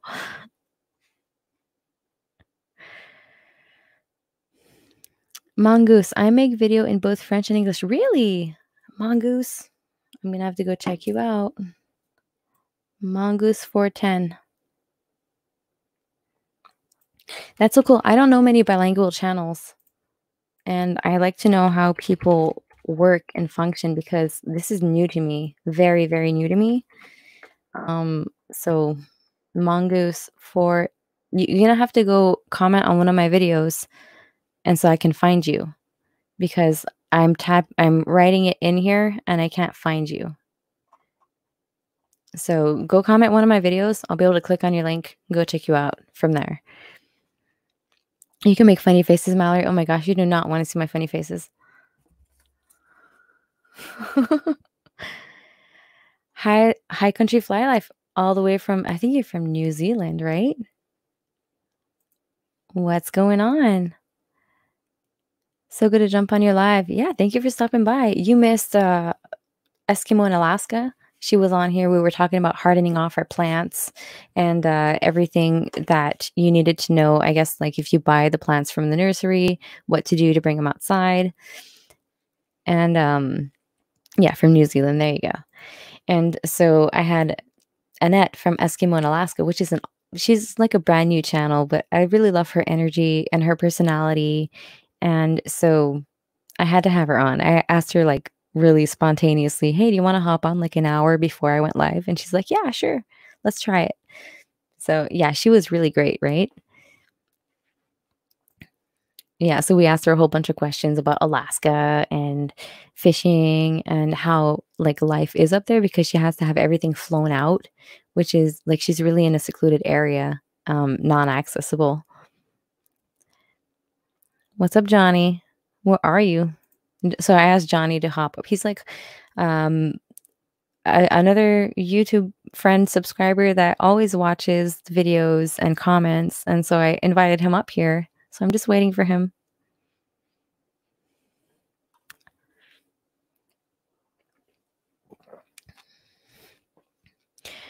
Julian says the video is 4 minutes late for me. My brother's in Alaska. Maybe it's your internet service. What have you been planting right now? Well, today I actually was getting ready to go plant some beets to transplant them because I seed start them. It's better for like the foliage actually out here. There's like less I don't know, like they get weird when plant them directly in the ground, and I like to eat the leaves. So if I transplant them, it's a lot better. Mallory, the live that you did about wild edibles was fantastic. Thank you. Yeah, that was a really good one. I really loved that. It's just a lot of work. I'm just doing like these Wednesday lives, fun time chats, having some people on here with me because I need my watch time. Like I'm able to sustain it once I get it. It's just that to get that initial 4,000 watch hours is really hard. It's a lot of work. So I'm trying to be like more consistent and get those. Well, I already told you that. So yeah, I'm definitely looking into like if you guys have really good ideas of live streams that you'd be interested in seeing, I will be more than welcome to organize them. Just I need to organize them. That's the thing. Like I can't just do like a spontaneous live, say, hey, I'm gonna have, I don't know, like 3 guests on and talk about this thing. But they were really awesome. Mark and Dave from Wilderstead and Rolling Homestead and Wild Edibles are like really cool people and they have really awesome channels. So, I mean, the energy and ambiance was really awesome.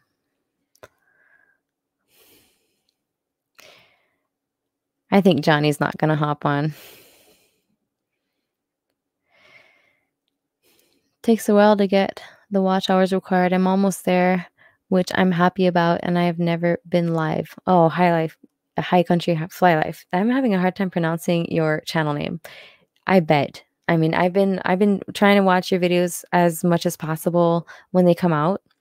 And so I met him through Rocco from Passion and Hunting Outdoors. He's like a really big networker in the outdoors community. And so I met a whole bunch of cool people in the outdoors and fishing through him. And high country fly life is one of them. So I saw a video where you can plant and regrow from the stores. So I planted some onions that I got from the store. Let's see how that turns out, and we shall see. Oh, that's so cool.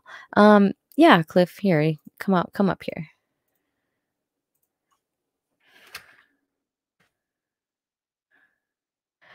Your phone won't let you. Oh, I'm sorry. It works better with Google Chrome if you try that. Nicole, yeah, there are a whole bunch of things like celery, onions, green onions that you can try that way from the store bought.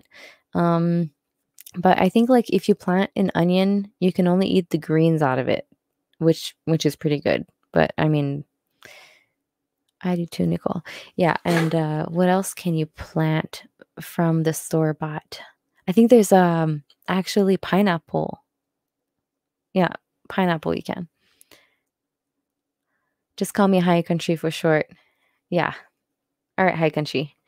Actually, your name is Tristan. Tristan, because I love that name.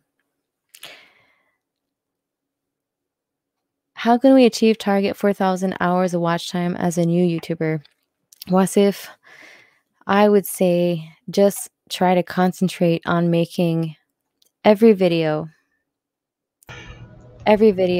better than your last Ooh, one. my hat's on crooked. There we go. Yeah. So I'm just answering Wasif here. Yeah, like just try to make really good content. Like I think that's like what I would Now like. we have I'm not issues. even there yet, so I mean, I don't even know if I can really like I can sustain it now, but I've just really been trying to concentrate on making really good content. So that's the only thing I've been doing. How you doing, Cliff? Doing all right. Yeah. Oh, there really is a good lag between StreamYard and YouTube right now. About almost a minute. Yeah, I have my YouTube chat on and I just switched it on my screen so I see them a lot better live. Jason McDaniel, I just bought a book from a thrift store about regrowing from store-bought food. Oh, what is the name? What's the name of the book? I'd be interested to know.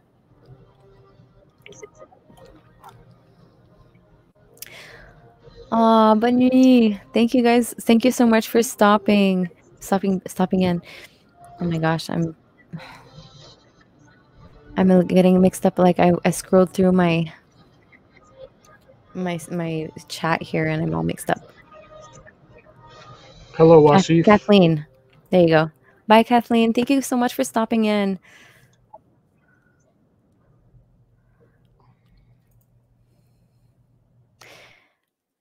Well, a partner. There you go. Say. So I'm just gonna finish my beer and then we're gonna call it a night. But it's good to see you, Cliff. Did you go see Trav and Mav's video? Yeah, I once saw it earlier. Yeah.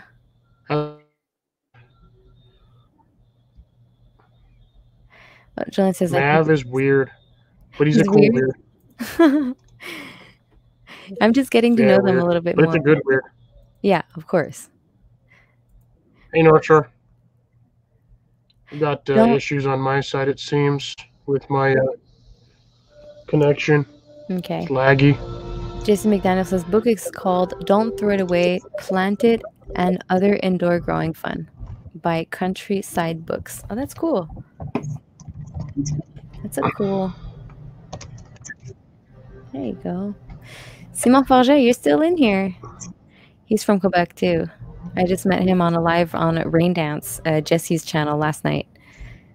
He hopped on. We were talking about like working hard and like all the hard work we've been putting in on either like the YouTube side or construction or homesteading. Oh, I think Cliff is bugged a little bit.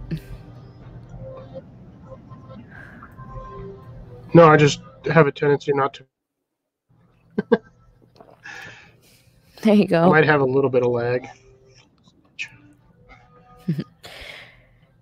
North Shore Preparedness. Take the seeds from peppers, tomatoes, melons, and plant them.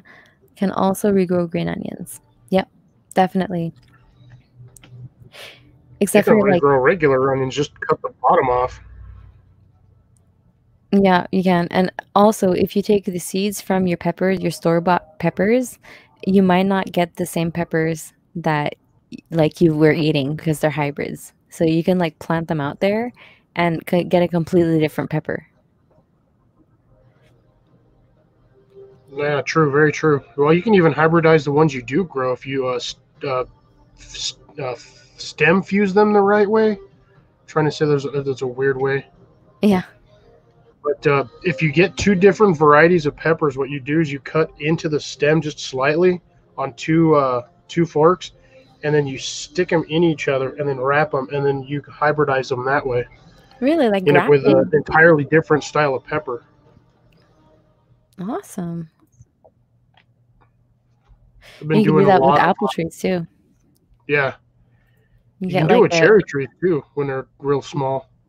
yeah, I think so. You can have like a whole bunch of varieties. You can actually, I think you can graft a pear branch on an apple tree. I heard that somewhere that you can mix species, but only with apple and pear, I think. Which is I would really love to try that. I Like want to I'm do all a about lemon and an testing. orange. Huh?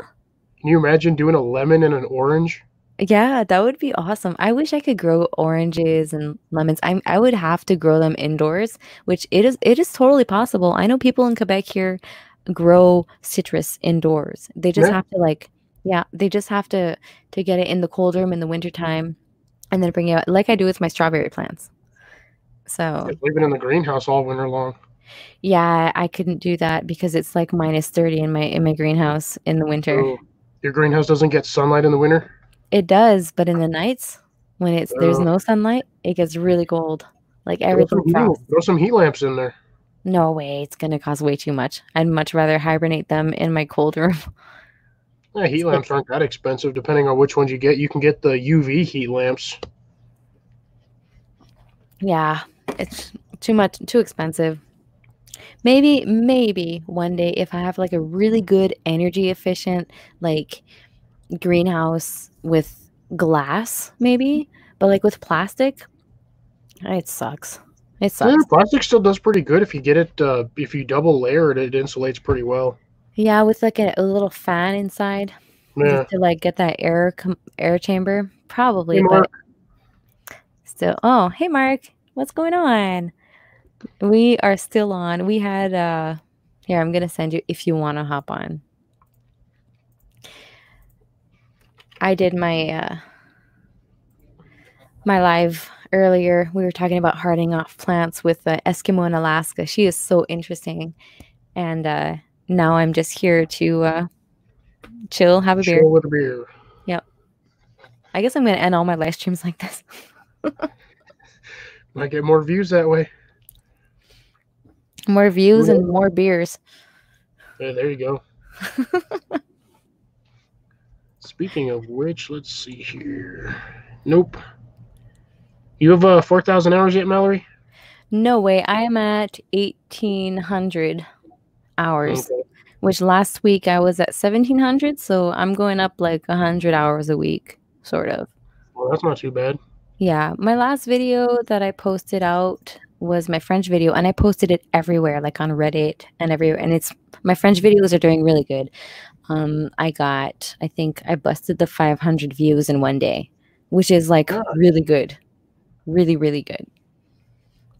Yeah, I watched it. Didn't understand it, but I watched it. Yeah, thank you. You're awesome. I can kind of more or less estimate what you're saying in French by, what you're doing on video for the most part. I love Mark. He always hops on laughing. Notice every time he hops on a live, he's laughing. Because you didn't notice what I was doing when I'm sitting in the basement. I'm going, oh. No, I didn't. I was trying to claw my way out of the basement. And as soon as I do that, you bring me up. It's true because I noticed something moving. How's everybody doing? Doing swell. How are you, Mark? I am sore and more sore because I started listening to Mal, and now I'm digging holes with shovels and just Mark's afraid of manual labor. No, he isn't. Yeah, he called me earlier. He was looking. He was like, "Okay, what do I do with this?" I'm like, "Oh my gosh, I've never tried it that way, but I think it sounds good. You could try that." It sounds realistically like it should work out good. Yeah, definitely. But I didn't watch that video you sent me though. I didn't have time. I really didn't have time. Been building a chicken coop all day. What? You guys got to go out? Really? I was gonna say, can't you just modify one of the spaces in the barn or the shed for a chicken coop now?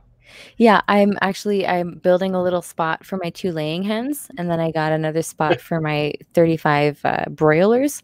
But I'm gonna like open a window for them, and then had to get a ramp for them to go up there, and then go through the window into the pen outside, you know? So I didn't have any of that in there, so I had to like build it all. So I built a door today on there, and I'm using all recycled materials. I haven't bought anything. I've been like searching for screws. Some of them are all twisted. Like I do not want to go to the store for this at all. Hey, Johnny, how you guys all doing? There's a lot of people that are in the chat I see that are asking questions. And North Shore, yeah, Garden Claw. I tell you what, I'm really thinking about going rent an excavator.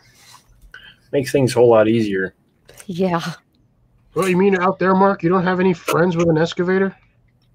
I do, but I got to drive 30 miles, and I don't feel like going and hooking up to a semi and loading an excavator, and it's just way too big.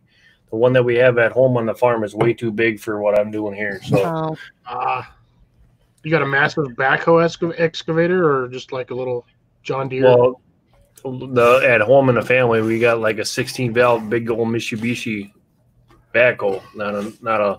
I was actually thinking I got a buddy of mine coming in with a log truck in the morning to drop off 6 cord of wood on top of my other stuff that I got going on. What? Okay, I got. Yeah, Tristan, High Country Fly Life. I come here a few times. We'll get to know each other, and I'll get you on here for sure. We've been going back and forth through live streams on. I think you were on Food Forest, and then you're on Rocco's channel, and so I'm just like starting to get to know you a little bit. So once like maybe another shot, I'll hop you on here.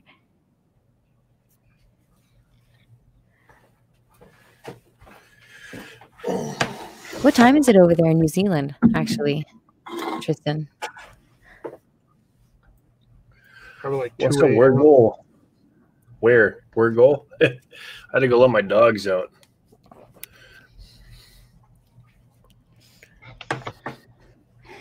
Wasif is asking, where are you, Mark? I'm in Wisconsin. Where did I just go? No, where are you from? Where did you go? I went to look at his channel. It looks like he's from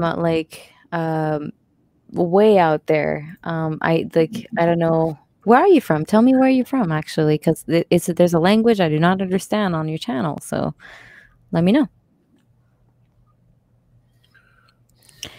So if I look at this right, and I'm doing my research right, 30-inch beds with a 2 foot walkways. That's a whole lot of shoveling. Yeah. My walkways are 18 inches. Well, you're little. I'm not. It's the ergonomic size for the standard market gardener. That's like, here, let me get you the page in the book. Well, yeah, they just didn't have people that were 6'5" and 3 foot wide. That's the problem. Yeah, I guess so. Yeah, so you only need 2.5 feet wide, Mark. Or you can walk That's why sideways it's so like cool crab. being small. Yeah. Oh, he's in Pakistan. Wasif is in Punjab, Pakistan area. What? Pakistan, Asia? Asia? Pakistan? I'm mixed up. Yeah, I'm not a geographics major. Here, I'm going to go look at it right now. I don't even know where half the states in this country are. On YouTube land, my video is so fuzzy. I don't understand that. No, it's fuzzy on StreamYard too. Yeah. Well, no, mine's clear on my side on StreamYard. Oh, that's weird. YouTube, it's fuzzy. Yeah, it's Yeah, a little fuzzy, Mark. yeah, I I'm see a seeing little fuzzy fuzzy. on my screen. Yeah, Why is that? I see you perfectly clear, Cliff. Punjab is in Greenland, Yeah. Asia, Pakistan. So, oh, oh my gosh! So Oh it's yeah, you are really fuzzy on. early in the morning in New I'm a little Zealand. fuzzy too. I know.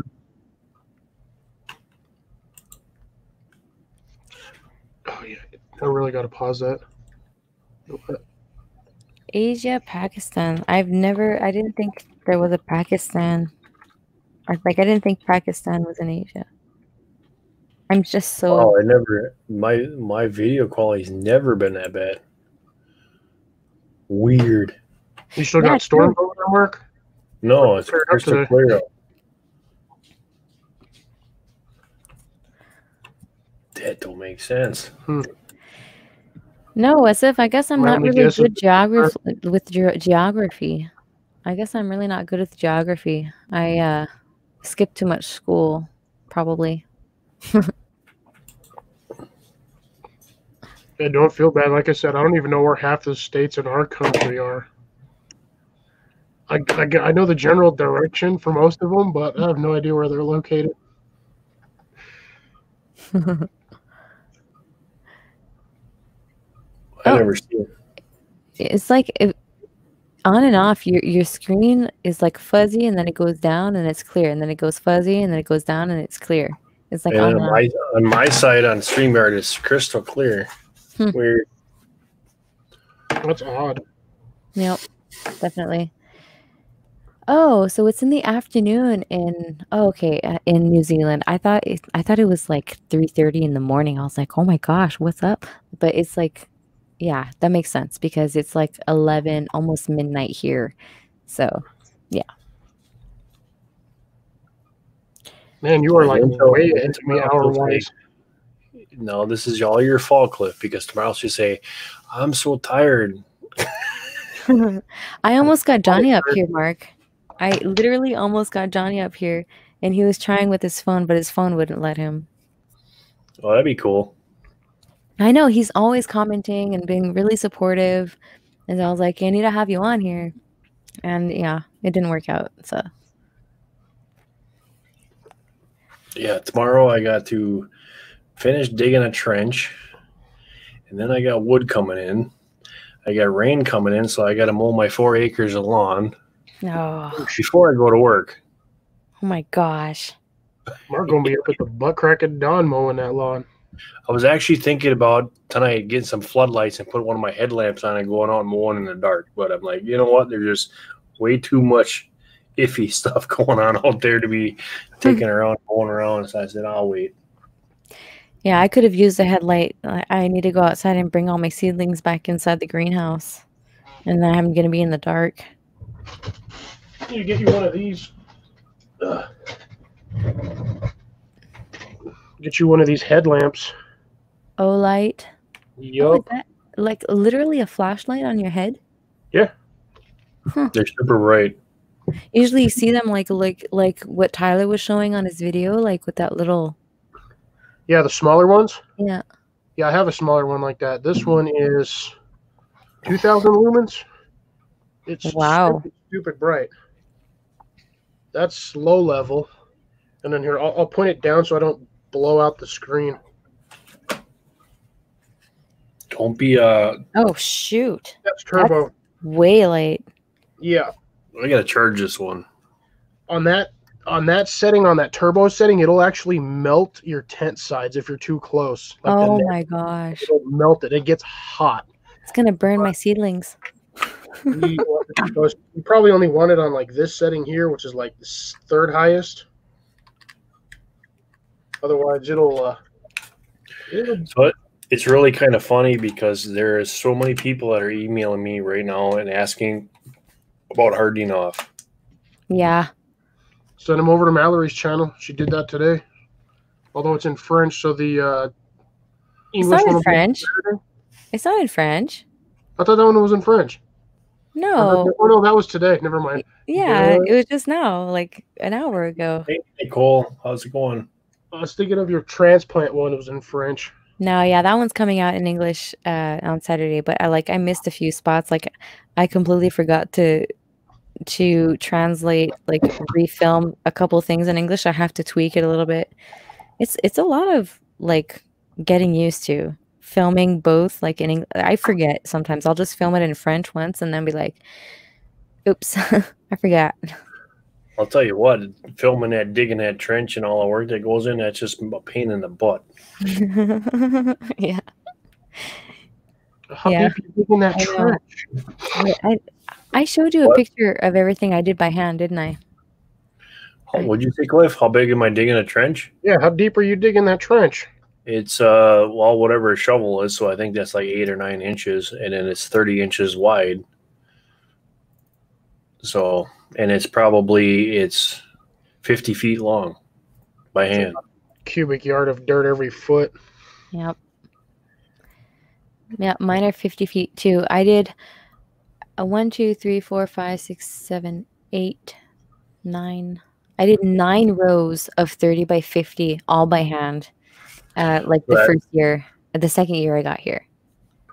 That video I sent you, it has how to amend your soil, and then where to send a soil test to, because you can actually send them on, and they'll give you a whole breakdown of everything that is wrong and what's high, what's low, and then they'll tell you what to get to amend what it is. So you put in the square footage of your garden, how many runs you got, and it'll tell you exactly how to do it. So I thought that was pretty cool. You know, they're in most places. I don't know the price yet. That might be a little bit pricey, but I didn't check into that. Yeah. Everybody told me, Mallorie, when you get there, check your soil, go test your soil. And I was like, you know what? I'm just going to plant and I'm going to see what happens, you know? And turns out I've been doing pretty good because I've never tested my soil. I've always amended my soil with what I had. I guess, I don't know, I guess God loves me so far. So I've never done that to my He's really dirt. blessed me with an abundant piece of land and really good soil. See, and I got crap soil, so for us, it's like I got to really do some fixing. I'm not saying God doesn't love you, Mark. At least you have soil. My yard's full of dirt and clay. I know He loves me.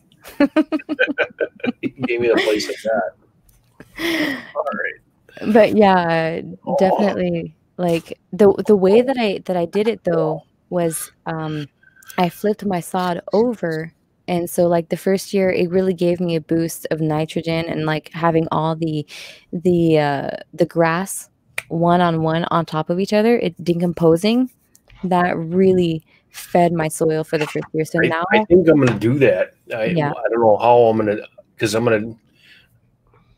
I got 2 1-acre plots that I use for like pasture. And the one that first we're going to pick the dandelions off of it, and then we're going to go in. I'm going to go in there and mow that. But I think that's what I'm going to do. Yep. Is I'm going to make a layer between the 2 of them and put it in there. But I'll tell you what, from shoveling, and this is the other thing that's really crappy around here. Every shovel you hit is a rock. My chest is hurting so hard because I'm pulling rocks like this out, and I had my our middle child. He's got a straight shovel, so every time I take and take a shovel load out, he was coming in front of me and cleaning it out and flattening it out. And he's like, you know, every tink, I'm like, oh, I'm just getting sick of rocks. I know. If you have a chance, go get an excavator. Seriously, it'll save your back tons, and it'll be so fast. You just scoop up once, throw it on the left side, scoop up once, throw it on the right side. Then you have like 2 The problem is I got to get through three fence, and my fence all around my stuff is 12 feet tall because I live on a deer farm.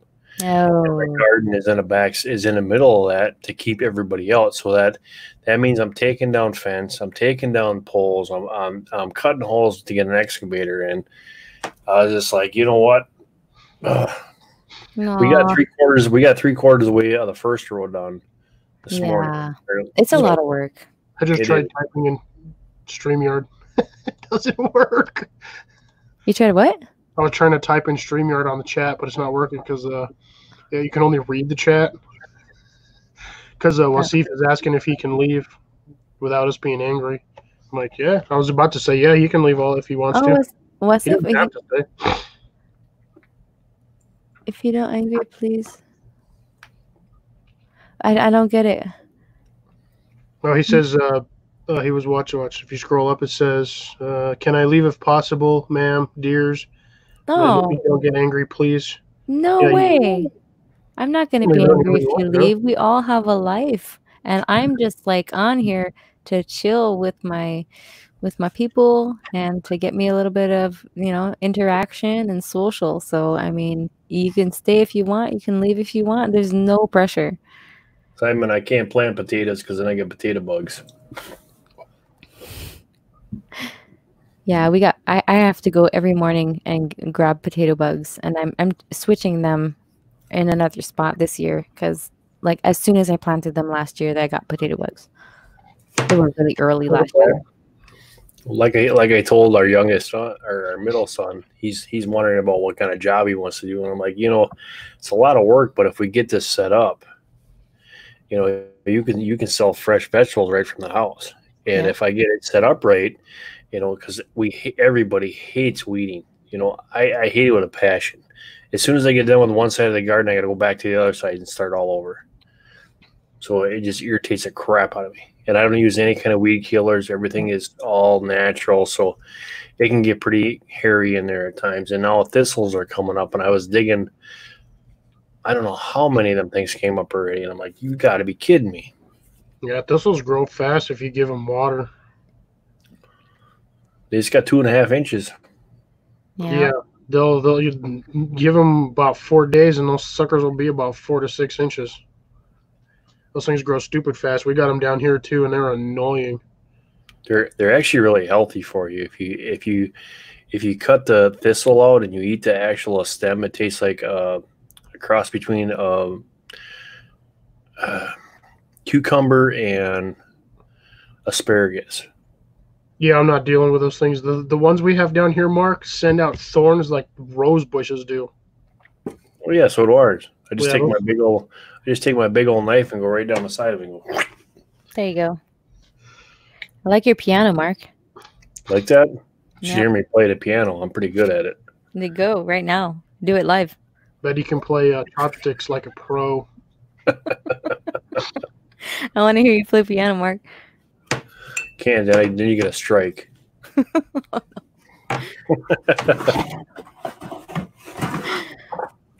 you ever figure out, Mark, why they wouldn't let you broadcast for like a couple weeks back when you were having to do the gaming live streams? YouTube is just, we won't even discuss that because I'll say words I shouldn't say because YouTube is just. So it's those words, huh? Yeah. Millennium Homesteader, good to see you. Phil, you want to pop on? Are you more available now? Who? Phil, Millennial Homesteader. Oh. Well, I'll tell you what. I got some words for YouTube. They weren't going to like me. You have to tell YouTube to like me because earlier on the chat I said to YouTube so that the bot knows. I love YouTube. YouTube, please love me. I'd love and he's gonna share my channel out. That's what I wish it would do. YouTube can kiss my right cheek. That's what I think of YouTube.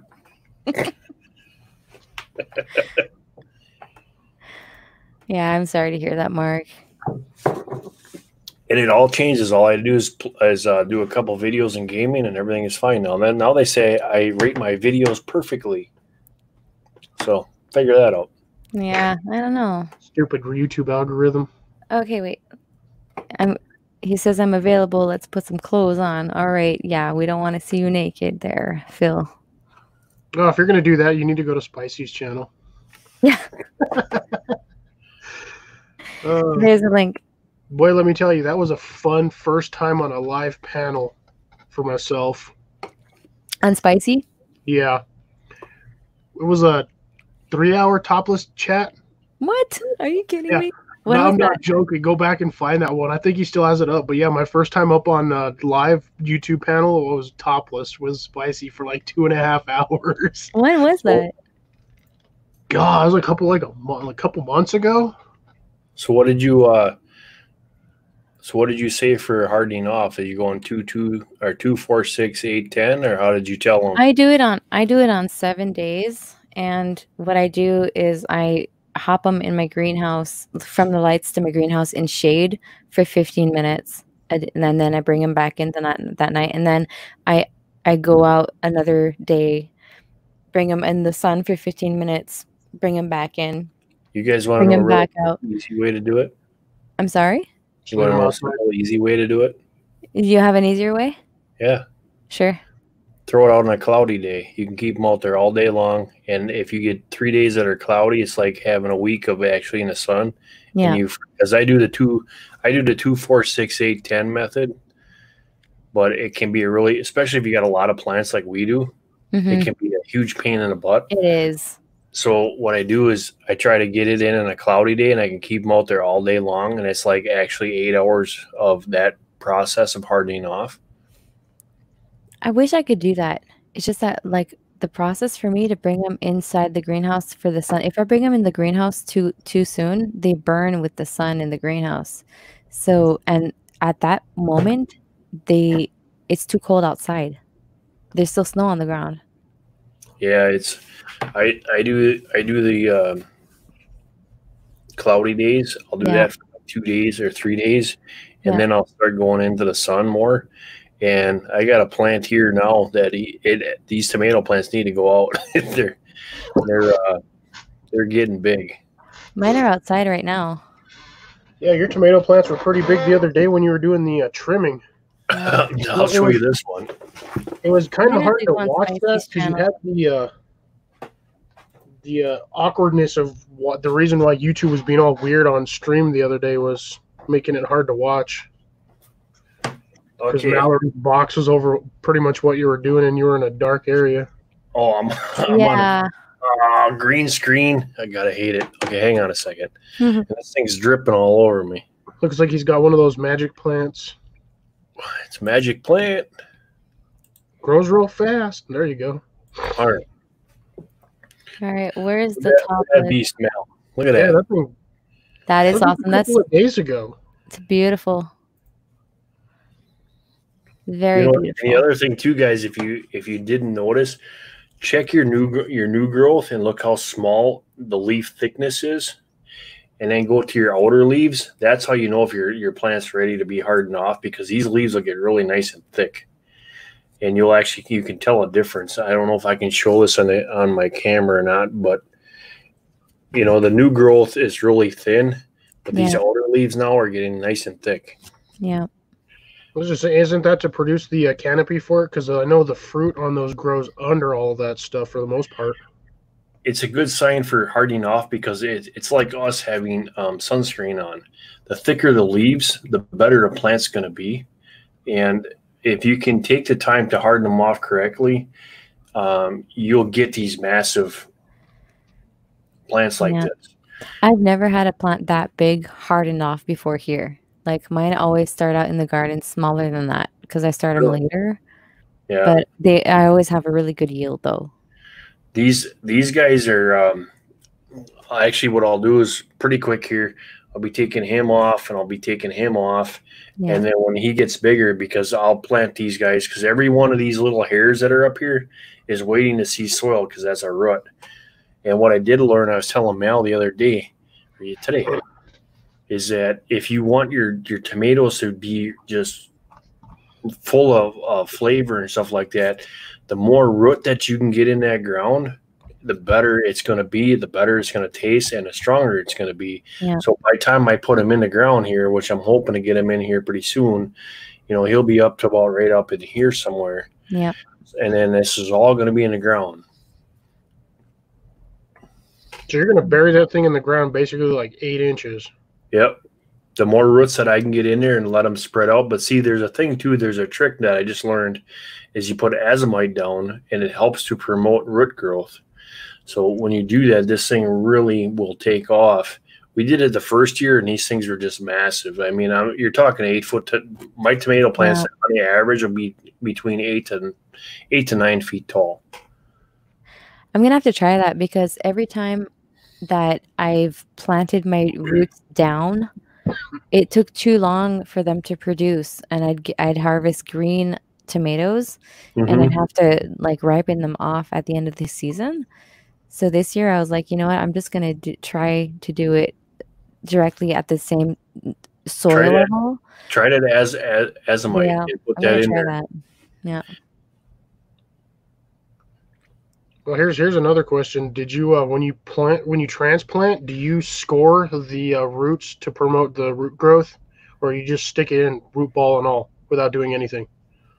I don't do anything besides putting azomite in a hole, and then obviously amendments are huge because you know I want to get something in there that's going to get the trickle effect going so that I'm getting the nutrients because tomato plants, for one thing, they're hungry.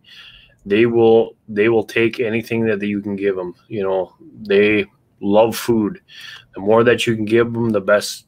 That's going to be the better. But it depends on if you got an indeterminate or determinate plant. Like mine, I just like 2.5 months before my season's over, I'll cut this top off, which is right here.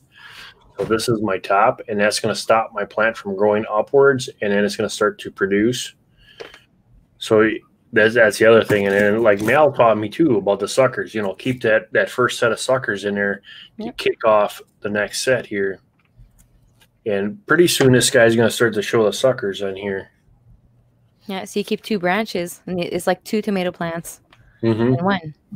But you know, this thing's already the size of a pencil, and he's only not even just about a month old, and they're all like thicker that. than a pencil. That sucker looks almost as thick as your finger. No. Yeah, I'm gonna show you my upside down. I got fat thumbs. I'm a big boy. I didn't say thumb, Mark. I just said finger. This is my greenhouse. Everybody left me. Welcome to my chat. Psych, just kidding. Everybody left. See this massive guy? There you go. That's a big one. It's gonna set flowers pretty soon. You're gonna pluck them off? Or you No, it's growing in the greenhouse. Oh. Yep. You know, I always wanted to do them upside down plants, and then I'm like, you know what? Yeah, that's been my theory on that too. Is like you just think that all the water is just gonna fall out the bottom, and then the plant's gonna die because the roots are growing up to the sun instead of going the other way around. Really, Mark, that background? Yeah, why not?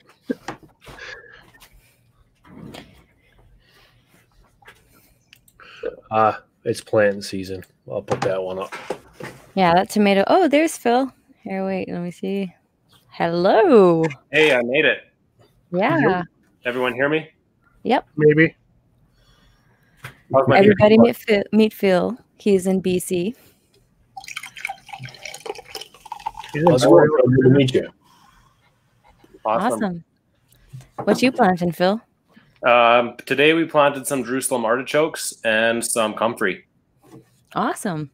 I have no idea what that last one is. Some comfrey. Comfrey is like a really good plant that brings back the minerals in the soil. I don't eat it. I just chop and drop it. I don't know. What do you do with it, Phil? I give it to the chickens, and I don't know. I just planted it because everyone said plant comfrey. Yeah. So I'm planting comfrey.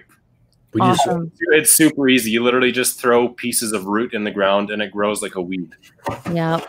So I just put out a whole ton of arugula too. Almost looks like thistle. You guys want something really good, plant arugula. It's super healthy for you. The minerals and benefits of arugula is amazing. And I just found out, I just did a little study here on mustard greens, and I was blown away by the health benefits of mustard greens too. Yeah. you can get them in like a salad mix, all of those together. We were using microgreens. We were growing all of them as microgreens. That's what I did in the wintertime. Yeah. But now I'm going to put it out in my big garden because the leaves are actually, the mustard green leaves, I've got the dinosaur mustard green. So they get the leaf will get about this tall and about that wide. Oh, yeah. Yeah. Oh, I have a Simon Forget saying 5-gallon buckets are cheaper than those bags. I'm growing in those bags because they were given to me. So I would not spend my money on those things for sure. but they were given to me, so that's why I'm using them. But I'm really happy with them so far. What You bag can use a bucket to grow those in. So Sorry? North, there's nothing in this world that's more peppery than what's in this jar. And I love hot stuff. So, you know, my nasturtiums, I plant nasturtiums for one to keep the bugs out, and I love the way the flower tastes. That is one of the, when people freak out when you go pick a flower and you just start chomping on it, but it's really nice and peppery too. I agree. Nasturtium flowers are great. They're sweet and spicy at the same time. Yeah. You'll never.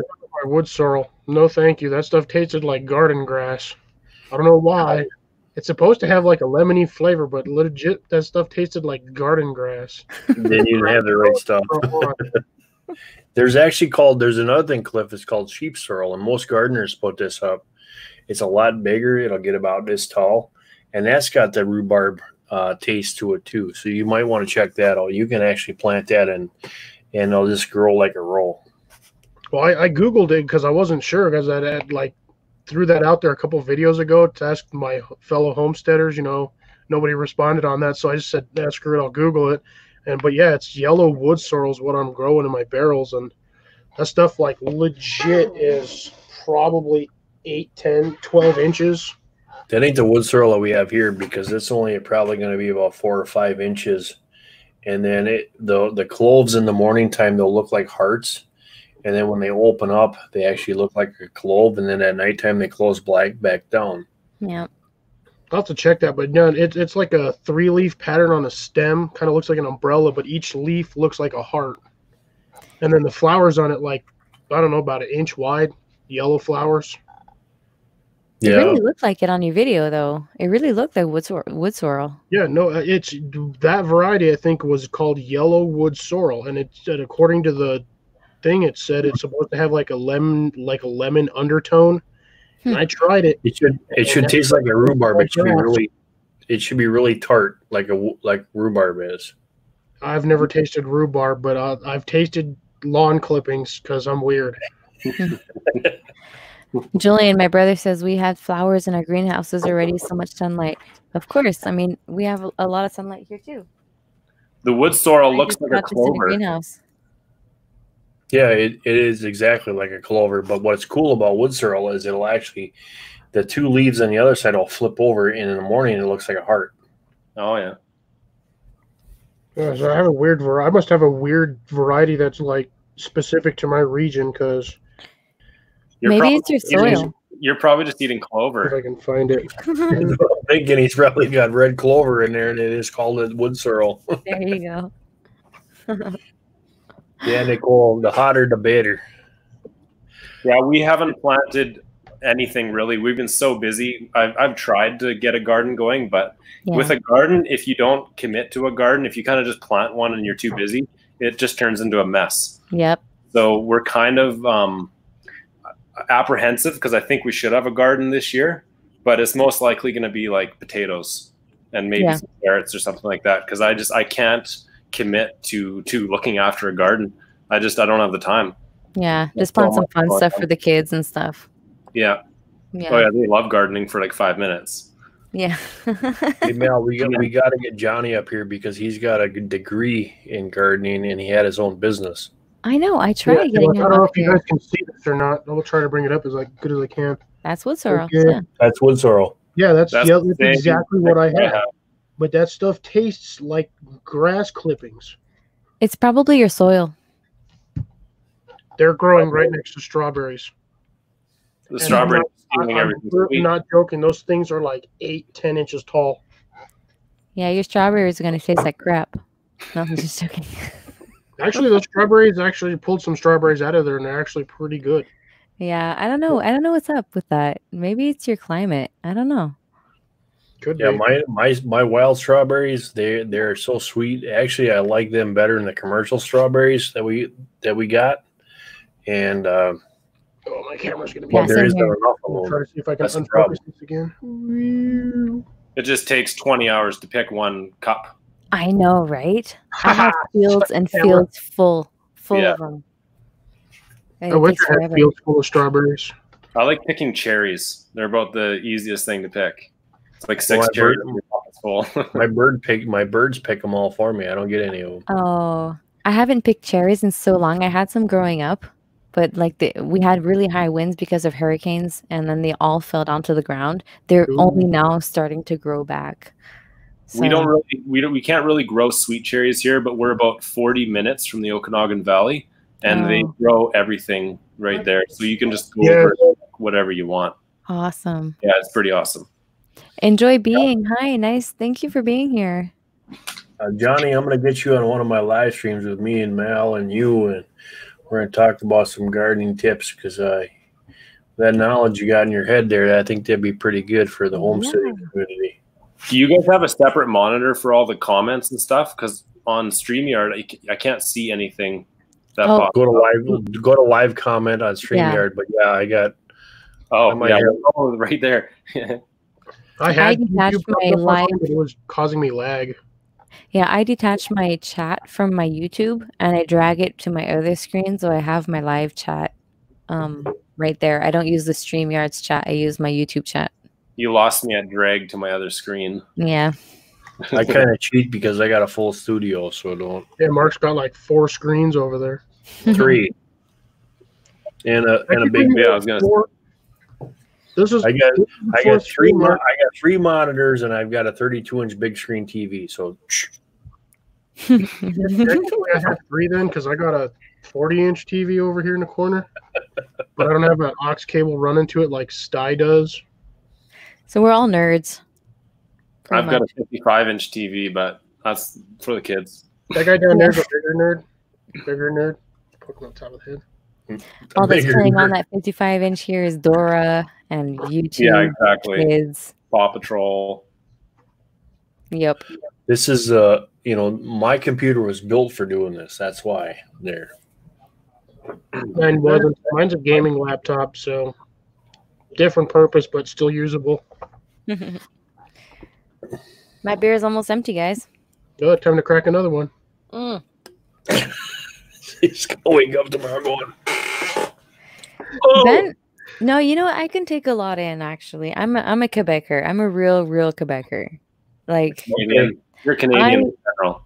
What? I'll tell you what you do. Let's see how much you can take in. You take one of these, and then all you got to do is I'll do a shotgun. Yeah, do a shotgun, and we'll see how much you can take in. One beer. I'm never gonna do that live. Just heads up, I'm never gonna do that live. Mallory just gets hammered live on YouTube. I never thought in a million years, me being as big as I am, that one beer that I shotgun would mess me up that bad. Yeah, I know. I had basically all combination going in you all at once. I suppose I could sit here and go pound for pound with Mallory, but shots don't exactly, equal a whole 12-ounce beer. I really beers live on YouTube. You've reached a whole new level. Oh my gosh, yeah, no way. I'm never gonna do that. I surprise a lot of my friends. Like they come out to, like my 30-year-old birthday party, okay? People came out here. I had a really big bash. And I was the last one standing at like 5 o'clock in the morning, and I had cleaned up everything up. And I was still drinking. That's like when I set my mind to it, like I was a bartender for so many years. And so like if I decide 30, that was a long time ago, Mel. What? 30 was a long time ago. Oh yeah, it was so long ago. I'm 31 now. Whoops.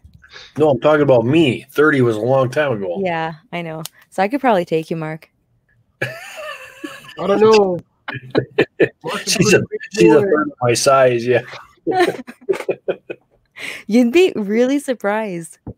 You'd be like, seriously, you'd be really surprised. No, I wouldn't, because all I do is say, "Hey, Mel, drink this," and I give you some Everclear. No, I make real moonshine. Before, so I'll just give her one of them with like some apple and some peach or something like that. She'll be, "Oh, this is so good," and start drinking it, and that'd be all it. No way. You don't know me, Mark. You don't know me. I've seen some big boys that can outdrink me, and they had some shine, and they're like, "This is so good and it's so smooth," and then all of a sudden I see them tip over, and I'm just like, "Yeah, that's so smooth, ain't it?" I think the trick is I know how to control myself. I think that's the trick. Is like I know when too much is too much, when to drink water, and like. Well, this is like we do it in double shot glasses, and that's all we do. And I'll like it's a sipping glass, and my father-in-law, he's like, "Oh, this is so good." Yeah, that didn't turn out too well for him. Yeah, you got to be careful with the sweet drinks. Yeah, like that. Yeah, this is like 2.5, almost 3 shots. This glass is this thing. Look at how wide that sucker is. It's good to get ice cube in there because drink no ice cubes. What is this? Watered down whiskey? You just take a whole shot. I'll tell you what. You take some old apple pie that's cold. Oh boy, let me tell you.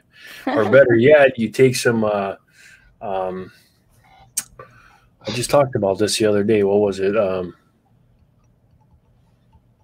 I'll think about it and I'll come back to you. But I'll tell you, it's like Kool-Aid with a kick.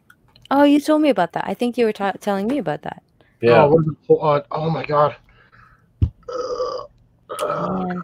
Beer bongs. Oh my gosh, beer bongs. I haven't had that in so long. Jungle juice. That's the thing is that I don't do like drinking games. I don't do like those big shots, those big beer bongs and stuff. I just drink all night, and like I'm good. Like I don't know. Oh, Johnny, the last time that I made some lemonade, some moonshine lemonade. Oh my god. I tell you what, people thought that was the best thing, and like 15 minutes later, everybody is falling over, laughing, giggling. It's like, oops. Yes, there you go, Johnny. Use Everclear and everything. Oh my god. Everclear tastes nasty. Everclear tastes like water, or at least smells like water, and then you get that punch after you swallow. It's like getting kicked in the throat by a mule.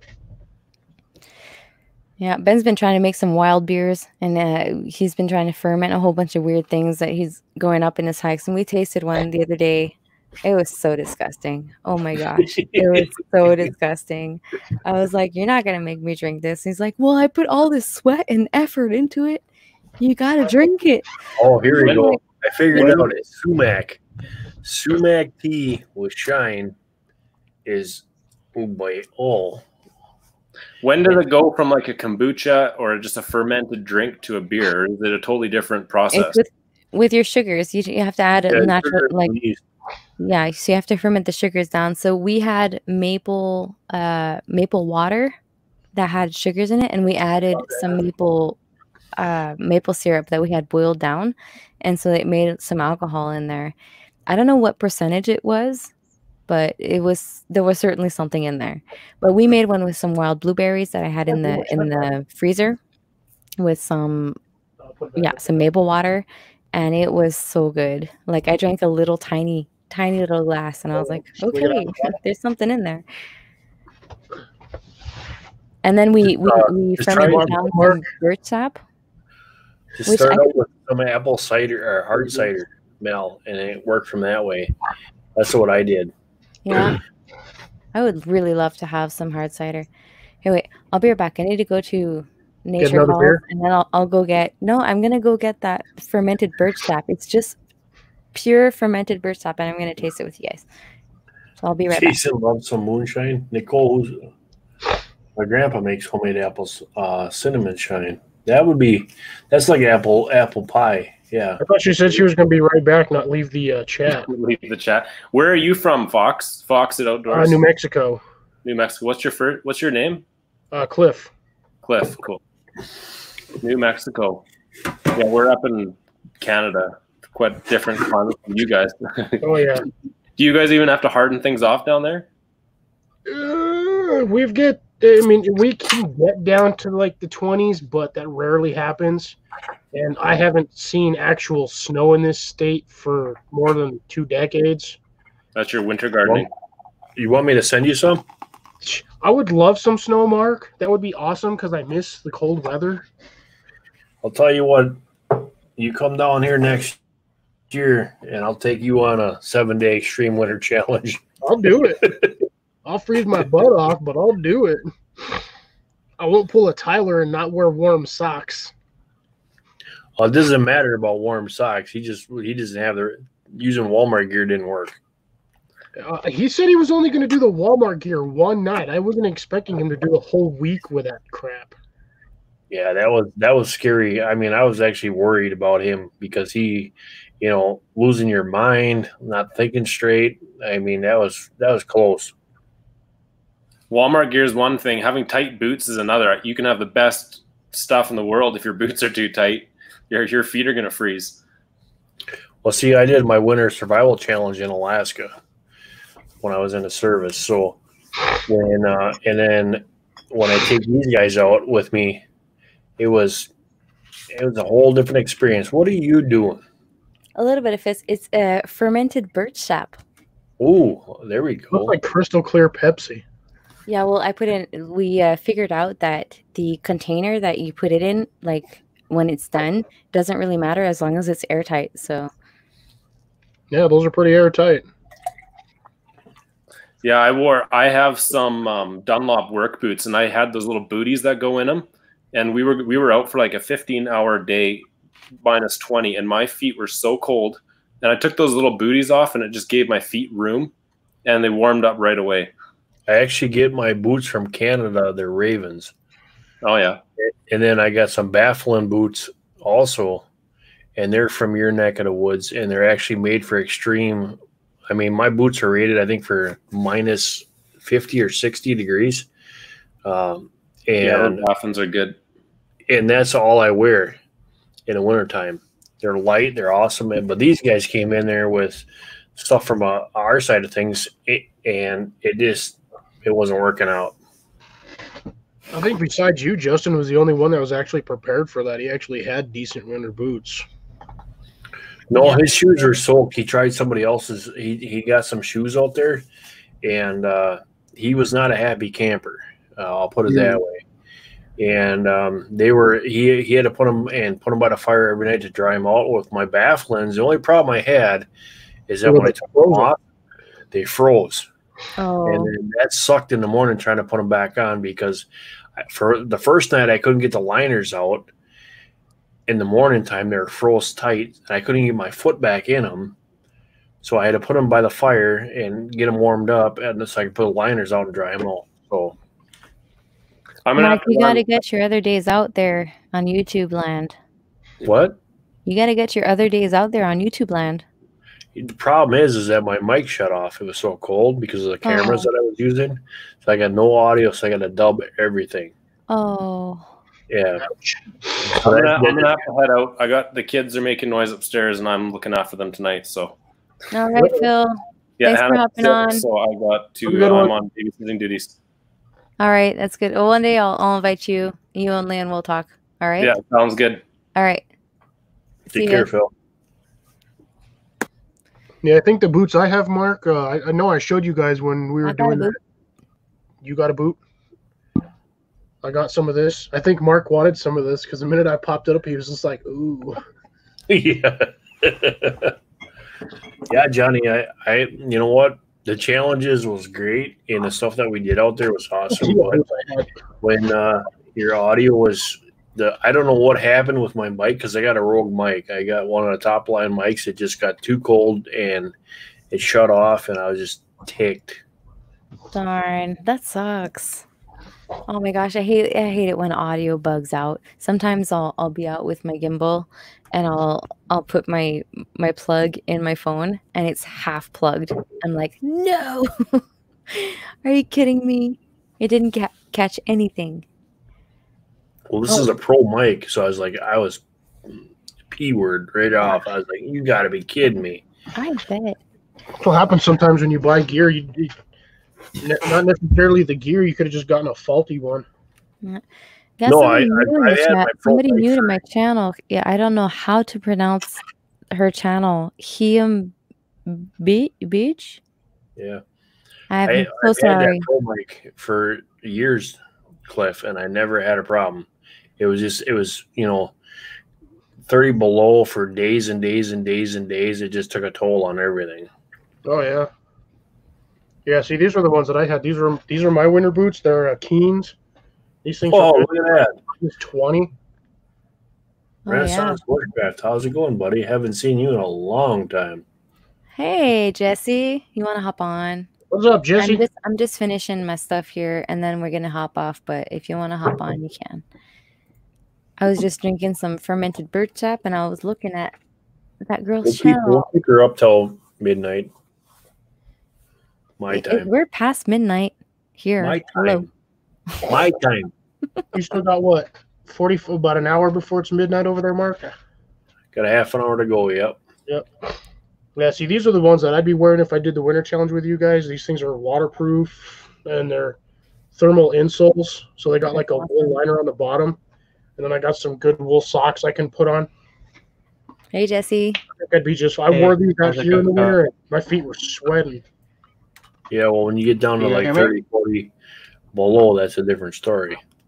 Well, I got the advantage on these ones is I got this little. I don't know if you guys can see it right here, but I got my little D-ring on the front, so I can actually put snow gaiters on these suckers. That's cool. Yeah. Mine got that too.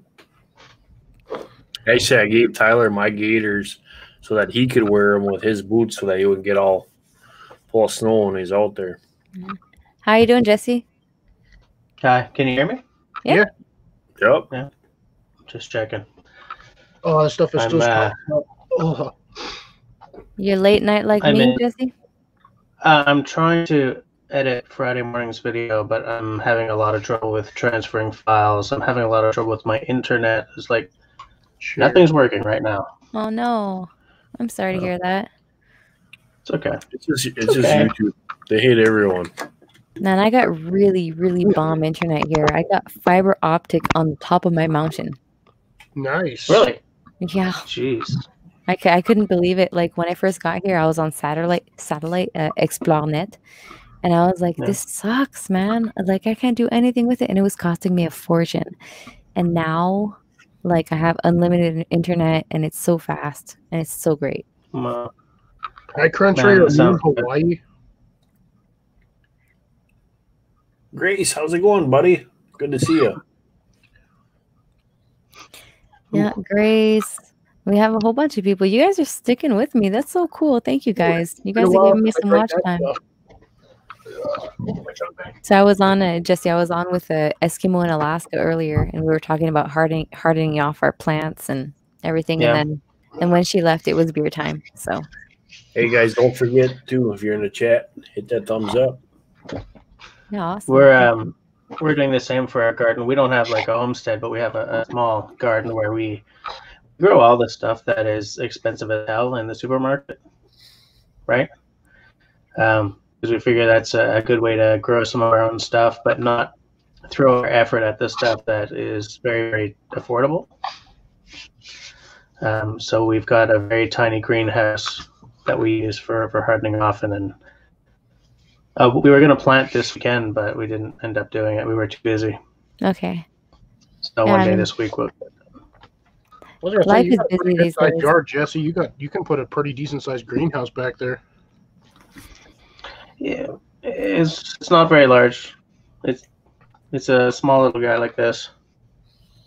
No, I'm saying you can put a bigger one back there because you got a pretty decent sized yard. Yeah, well, no, I used to have a pretty decent sized yard. Then my wife and child decided they wanted a pool. Oh. Yeah, it takes a lot of space. Lost a lot of square footage on that one. We sure as hell did. Yes, sir.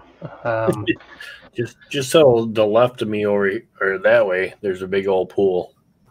Is there? Yeah, But as a prepper, I'm thinking, you know what? That's 3,500 gallons of free water if something happens. So I'm like, okay, we'll put a pool in. Mark, in the wintertime, you have unlimited water with all that snow. Yeah, I do, but in the summertime, if something happens, like, for instance, today they're putting the new Highline in. And I was just like, everybody's running out of water, and I'm laughing because we can go get whatever we want. I was gonna say, did they? I know they had the restrictions for you over there, and then they lifted them. Did everything go sideways over there? Because I heard a lot of after they lifted the restrictions, everything went kind of psychotic. They're all nuts. We're finding comments here. I'm just laughing because people are are losing their mind over this. And I've been telling for years on my live streams and everything, you know, I've been showing people how to take care of this, and they didn't listen. So now I'm just going to start. I need a secretary that I can send emails off to, because when you wake up in the morning, you got 100 emails every time you do a live stream. And how do you do this? How do you do that? What do you do this? What do you do here? Like, go back and watch the videos. You don't want to be. I try to answer everybody, but it's just like I can't. It's impossible. Yeah, I hear you. I feel you. Like, I'm having a hard time answering my video comments. I went in my YouTube studio and I was like, oh my gosh, like 40 messages, and I was like, okay, I'm gonna have to read all of these and answer all of them. I'm just like overwhelmed. Like, my phone in the morning it's constantly ding ding ding ding ding ding ding ding ding, and I'm like, really? Yeah. What? You know what? I try to help everybody out. I try to get them the most information that I know that I can help them, but there's just I can't. You only go so far, and as your channel grows, they get more and more and more and more. Well, that's the thing, though. Once you get bigger, you just redo the videos to be like, for all my new subscribers out there, viewers, here's such and such, and you just every couple of months you just redo some of the random videos you have on there, because those are the ones that people ask the most questions about. And actually, it's kind of funny because right now, the pickled eggs is a huge one. The and I don't understand this one, but the cold weather chicken coop is another huge one, because people are starting to realize that the homesteading and the chickens and everything else is a huge bonus. Yeah. So free meat and free eggs. Yep. Yeah. Tristan, yeah, I get 100 comments on some videos. Yeah, I mean, at one point you have to decide, like, okay, I'm gonna do like the little heart, and then like when I can, I'll come back, you know, and like you have to read through them and then just like answer, be selective, you know. Yep. It's hard. There's the only way to do it. Otherwise, you get overwhelmed with comments, because you'll be sitting there commenting on the brand new videos, and you'll still probably get 50, 60 comments from past videos. Yeah. All right, Johnny, take care, buddy. And then you get nothing done because all you're doing is answering comments. Yep. Good night, Johnny. Thank you for stopping by. Next time you'll be on here. See ya. Yeah, he's in Hawaii. Well, now that you got to get the super chats up there, Mal. When are you going to do that? What? When she hits 4,000 watch hours. Oh yeah, super chats. Yes, only when you're monetized. Aren't you monetized yet? No, I'm not monetized. I'm only at 1,800. That's why I'm still live right now. What do you mean you're only at 1,800? Yeah. Watch hours? Yeah. Oh. That's why I'm live right now. It's easier to get the subs than it is to get those watch hours sometimes. Yep. I'll tell you what. So. I told you what to do. You get on that excavator and you make a video of that, and there will be people that'll be watching, and you know you'll be up there with us where you got 60, 70,000 views on that video, and that's your moneymaker. I told you I went out with the excavator and I filmed it. I'm just not in the shot. How can you not be in the shot of your own filming? You got to get yourself. You got to put the camera set up so that you climb into the excavator. Yep. And then you put your GoPro in there so that you can actually see you operating the excavator. Yeah. There you go. I know. You need to get a magnetic mount, and you need to mount the GoPro inside the excavator bucket. That way they can see you digging out that dirt. I had everything set up. Okay, I had the camera on me in a harness, and I had my cell phone with me, and then I had my camera set up. Everything was there. I just was not in the shot. I need a camera that I can see myself in the shot. Like, because I moved my excavator because I wasn't placed at the right spot. And as soon as I moved it, we couldn't see me anymore. So I was like, dang it. But yeah, I'm just. All right, guys, I'm going to get back to editing this video. Yeah. Gonna see if I can get this done. It's all right, Jesse. Friday. Yeah. Gotcha. See you guys. Care. All right. Take care, brother. See you on the next not video. Yep. So I was really bummed out about that. And like I seriously took my phone after and I filmed myself and I was like, you know what? I was not even in that shot. Like you guys are not even gonna believe me that I did that. Like hello. Hey Sony's Place. Sony's Place. I'm so happy for her. She got a video that took off. Nice. I'm really happy for her. I'm still waiting for one of mine to go, but I doubt it's going to go with a gardening video. Start with small, short videos, Cliff. I was actually trying to do the last one was going to be real short, but yeah, I saw the 2-minute video one. In my yard. I know, but you have to do like little short clips, interactive. You know, you gotta captivate your audience, and that's even I have a hard time doing that. I can't do a 45-minute video on my phone. Every time I do a video, it like decreases my space, so my videos get shorter and shorter. No, but like 45 minutes, nobody's gonna like. Honestly, people are.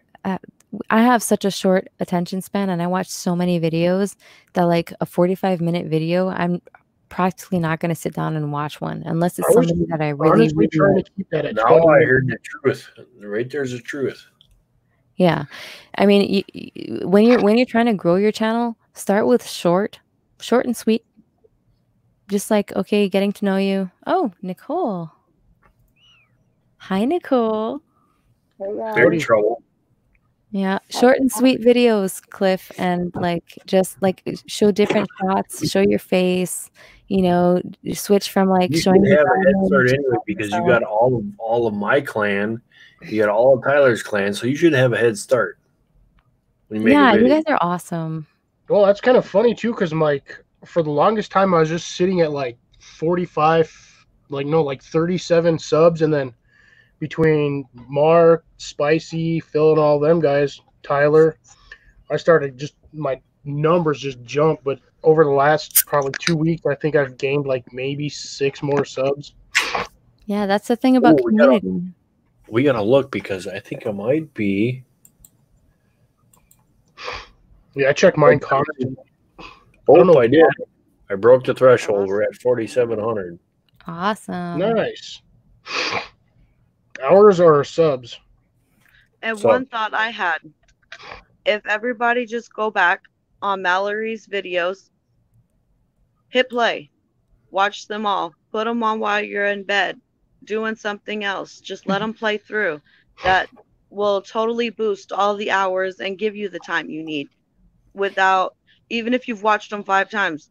I have watched a few of them more than once. All of y'all's videos I've watched now more than once. And when you guys mention the fact that the time is down and you need more, or stats are down, this is that happening, just hit y'all's video playlist, hit play it all through.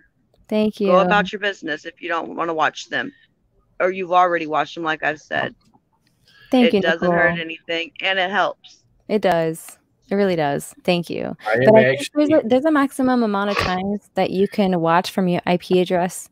And like I think it's like maximum 5 times that you can watch until like YouTube doesn't count it anymore. So I mean, it helps if a lot of people do it, but if you do it like 10 times, then you're doing it a lot, like just blank for nothing. So yeah, the algorithm will actually pick that up and actually stop increasing the amount of hours watched. Yep. Guess what? I am exactly 2 away from hitting 4,700. What? Awesome. Congratulations. Everybody grab homestead and wild edibles. Sony's Place. You drank your beer too early next time. Yeah. Next time. She was drinking it slow too, because she's been milking that beer for, it was like about 45 minutes. Me? Cool. Yeah. I drank it already. I'm drinking. I know, but it was like still about 40. It still took you about 45 minutes because we're sitting at 2.5 hours now. Don't feel too bad, Mal. Grab another one. This is like number 5 or 6. I don't even remember at this point. What's that part is I only had about, what I had left for that Hennessy was maybe about a shot and a half, if that. Yep, I'm exactly. Yeah, well, I got a big day in the gardens tomorrow, and Ben only lets me sleep at 7:30. So I got to work in the morning. I'm gonna have to roll out of bed and just kind of just do what I gotta do. Yeah, that's what Red Bull and coffee's for. No Red Bull for me. Coffee, yeah, coffee. I can't do the Red Bull. Red do Bull's not Old good for you, Glory. Cliff. It helps out the Actually, don't drink military, it. gets me a little bit awake without the overamped feeling. I don't like that. I know Drinking too many energy drink, it people. feels shaky all day. Here, Cliff, I'll tell you this. I know 3 people that had massive heart attacks from slamming Red Bull. Well, yeah, it's because you're not supposed to slam 4 of them in a I'm row. having a hard time hearing you guys. I'm sure it's my phone, but maybe your fingers on top of the mic or the speaker. Yeah, see, High Country says, I don't think it counts if you watch it more than once. I'm sure the algorithm picks it up. Yeah, I'm pretty sure too. Like YouTube smart, the computer's smart. Yeah, after you've watched the video once, it gives you the I just remember a few times a few other YouTubers asking to do that to play. Well, maybe it was just certain videos actually. That might be correct too. I don't know. Like, you can play the whole playlist. I'm sure you haven't seen all of my videos, I mean, you could just go to my playlist and replay and play them all. I mean, right, because even if you do press play, I've noticed it doesn't play them always in order either. So the ones you skipped, perhaps, just go back and see the ones that you've already watched were the ones in between that YouTube just skipped you. Go back and watch those. Yeah, see, so what I've heard is basically the YouTube algorithm is once you've watched a video, it'll only give you that one watch for the video. It still might increase the viewer watch hours, but you still have to engage in the new interactions for viewers. So even if the same person watches the same video like 4 times, it's not going to count it as 4 different views. It's only going to count it for the one time. There you go. Because it's one user. Yeah. So what you're trying to get is a new interaction between new users on your videos. You can still get the watch time hours, but it's not going to give you that new user view. That makes sense. Yeah. And then that makes a lot of sense, actually. This is the only thing I drink Red Bull with. Oh, take a shot for me. Oh my gosh, my brother has a song about Jaeger bombs. I should try to find it. Sony, you got your plants in today? That's awesome. Oh, my brother's song is called Beer Belly, but he says like, I drank Jaeger bombs. It's really funny. All right, guys, I gotta bail. That's thick. And I gotta get up early. Yeah, I got you, Mark. Me too. I'm gonna try to share out this song real quick. And then, nice to see you. I'm gonna try to. Can I share a song? No. Copyright striked. No, it's my brother's song. Okay, then you should share. Can I do that? Because you may think of my brother's really old song. It's really, really old, but that was an odd taste between Hennessy and Jaeger. Can I do that? Oh, Cliff, thanks for that one. You didn't see me during the chat the whole time, Nicole, taking that Hennessy? Yes, I you can hear this. I said that looks thick. I knew it was going to be thick going Can you hear that? Nope. You have to share audio. No. Okay. Yes, share audio. Let's see. Yeah, you figured it out last time, Mallory, when you were doing the video. Okay. It's so old. Like, don't laugh. Of course Is my brother here? Go for it. Can you hear that? Yeah.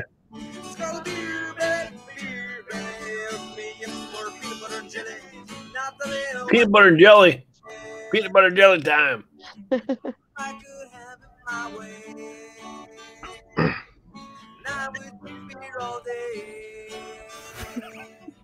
Make my bed so round. Yeah,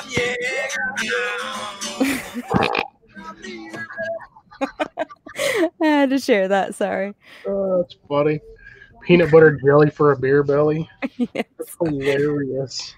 You made me think about it with your Jaeger bombs. Have a good one, Jesse. Take care. Hope you get your editing issues solved. All right, Jesse. Y'all have a good night. Sony, High Country, Grace, everybody in here, Nicole, Mark, Cliff. I'm calling it out too. Okay. Well, good night, you guys. 2 shots. Yeah. All right, guys. Thank you guys so And much cheers. for being here and hanging out with Cheers. See you guys me. later.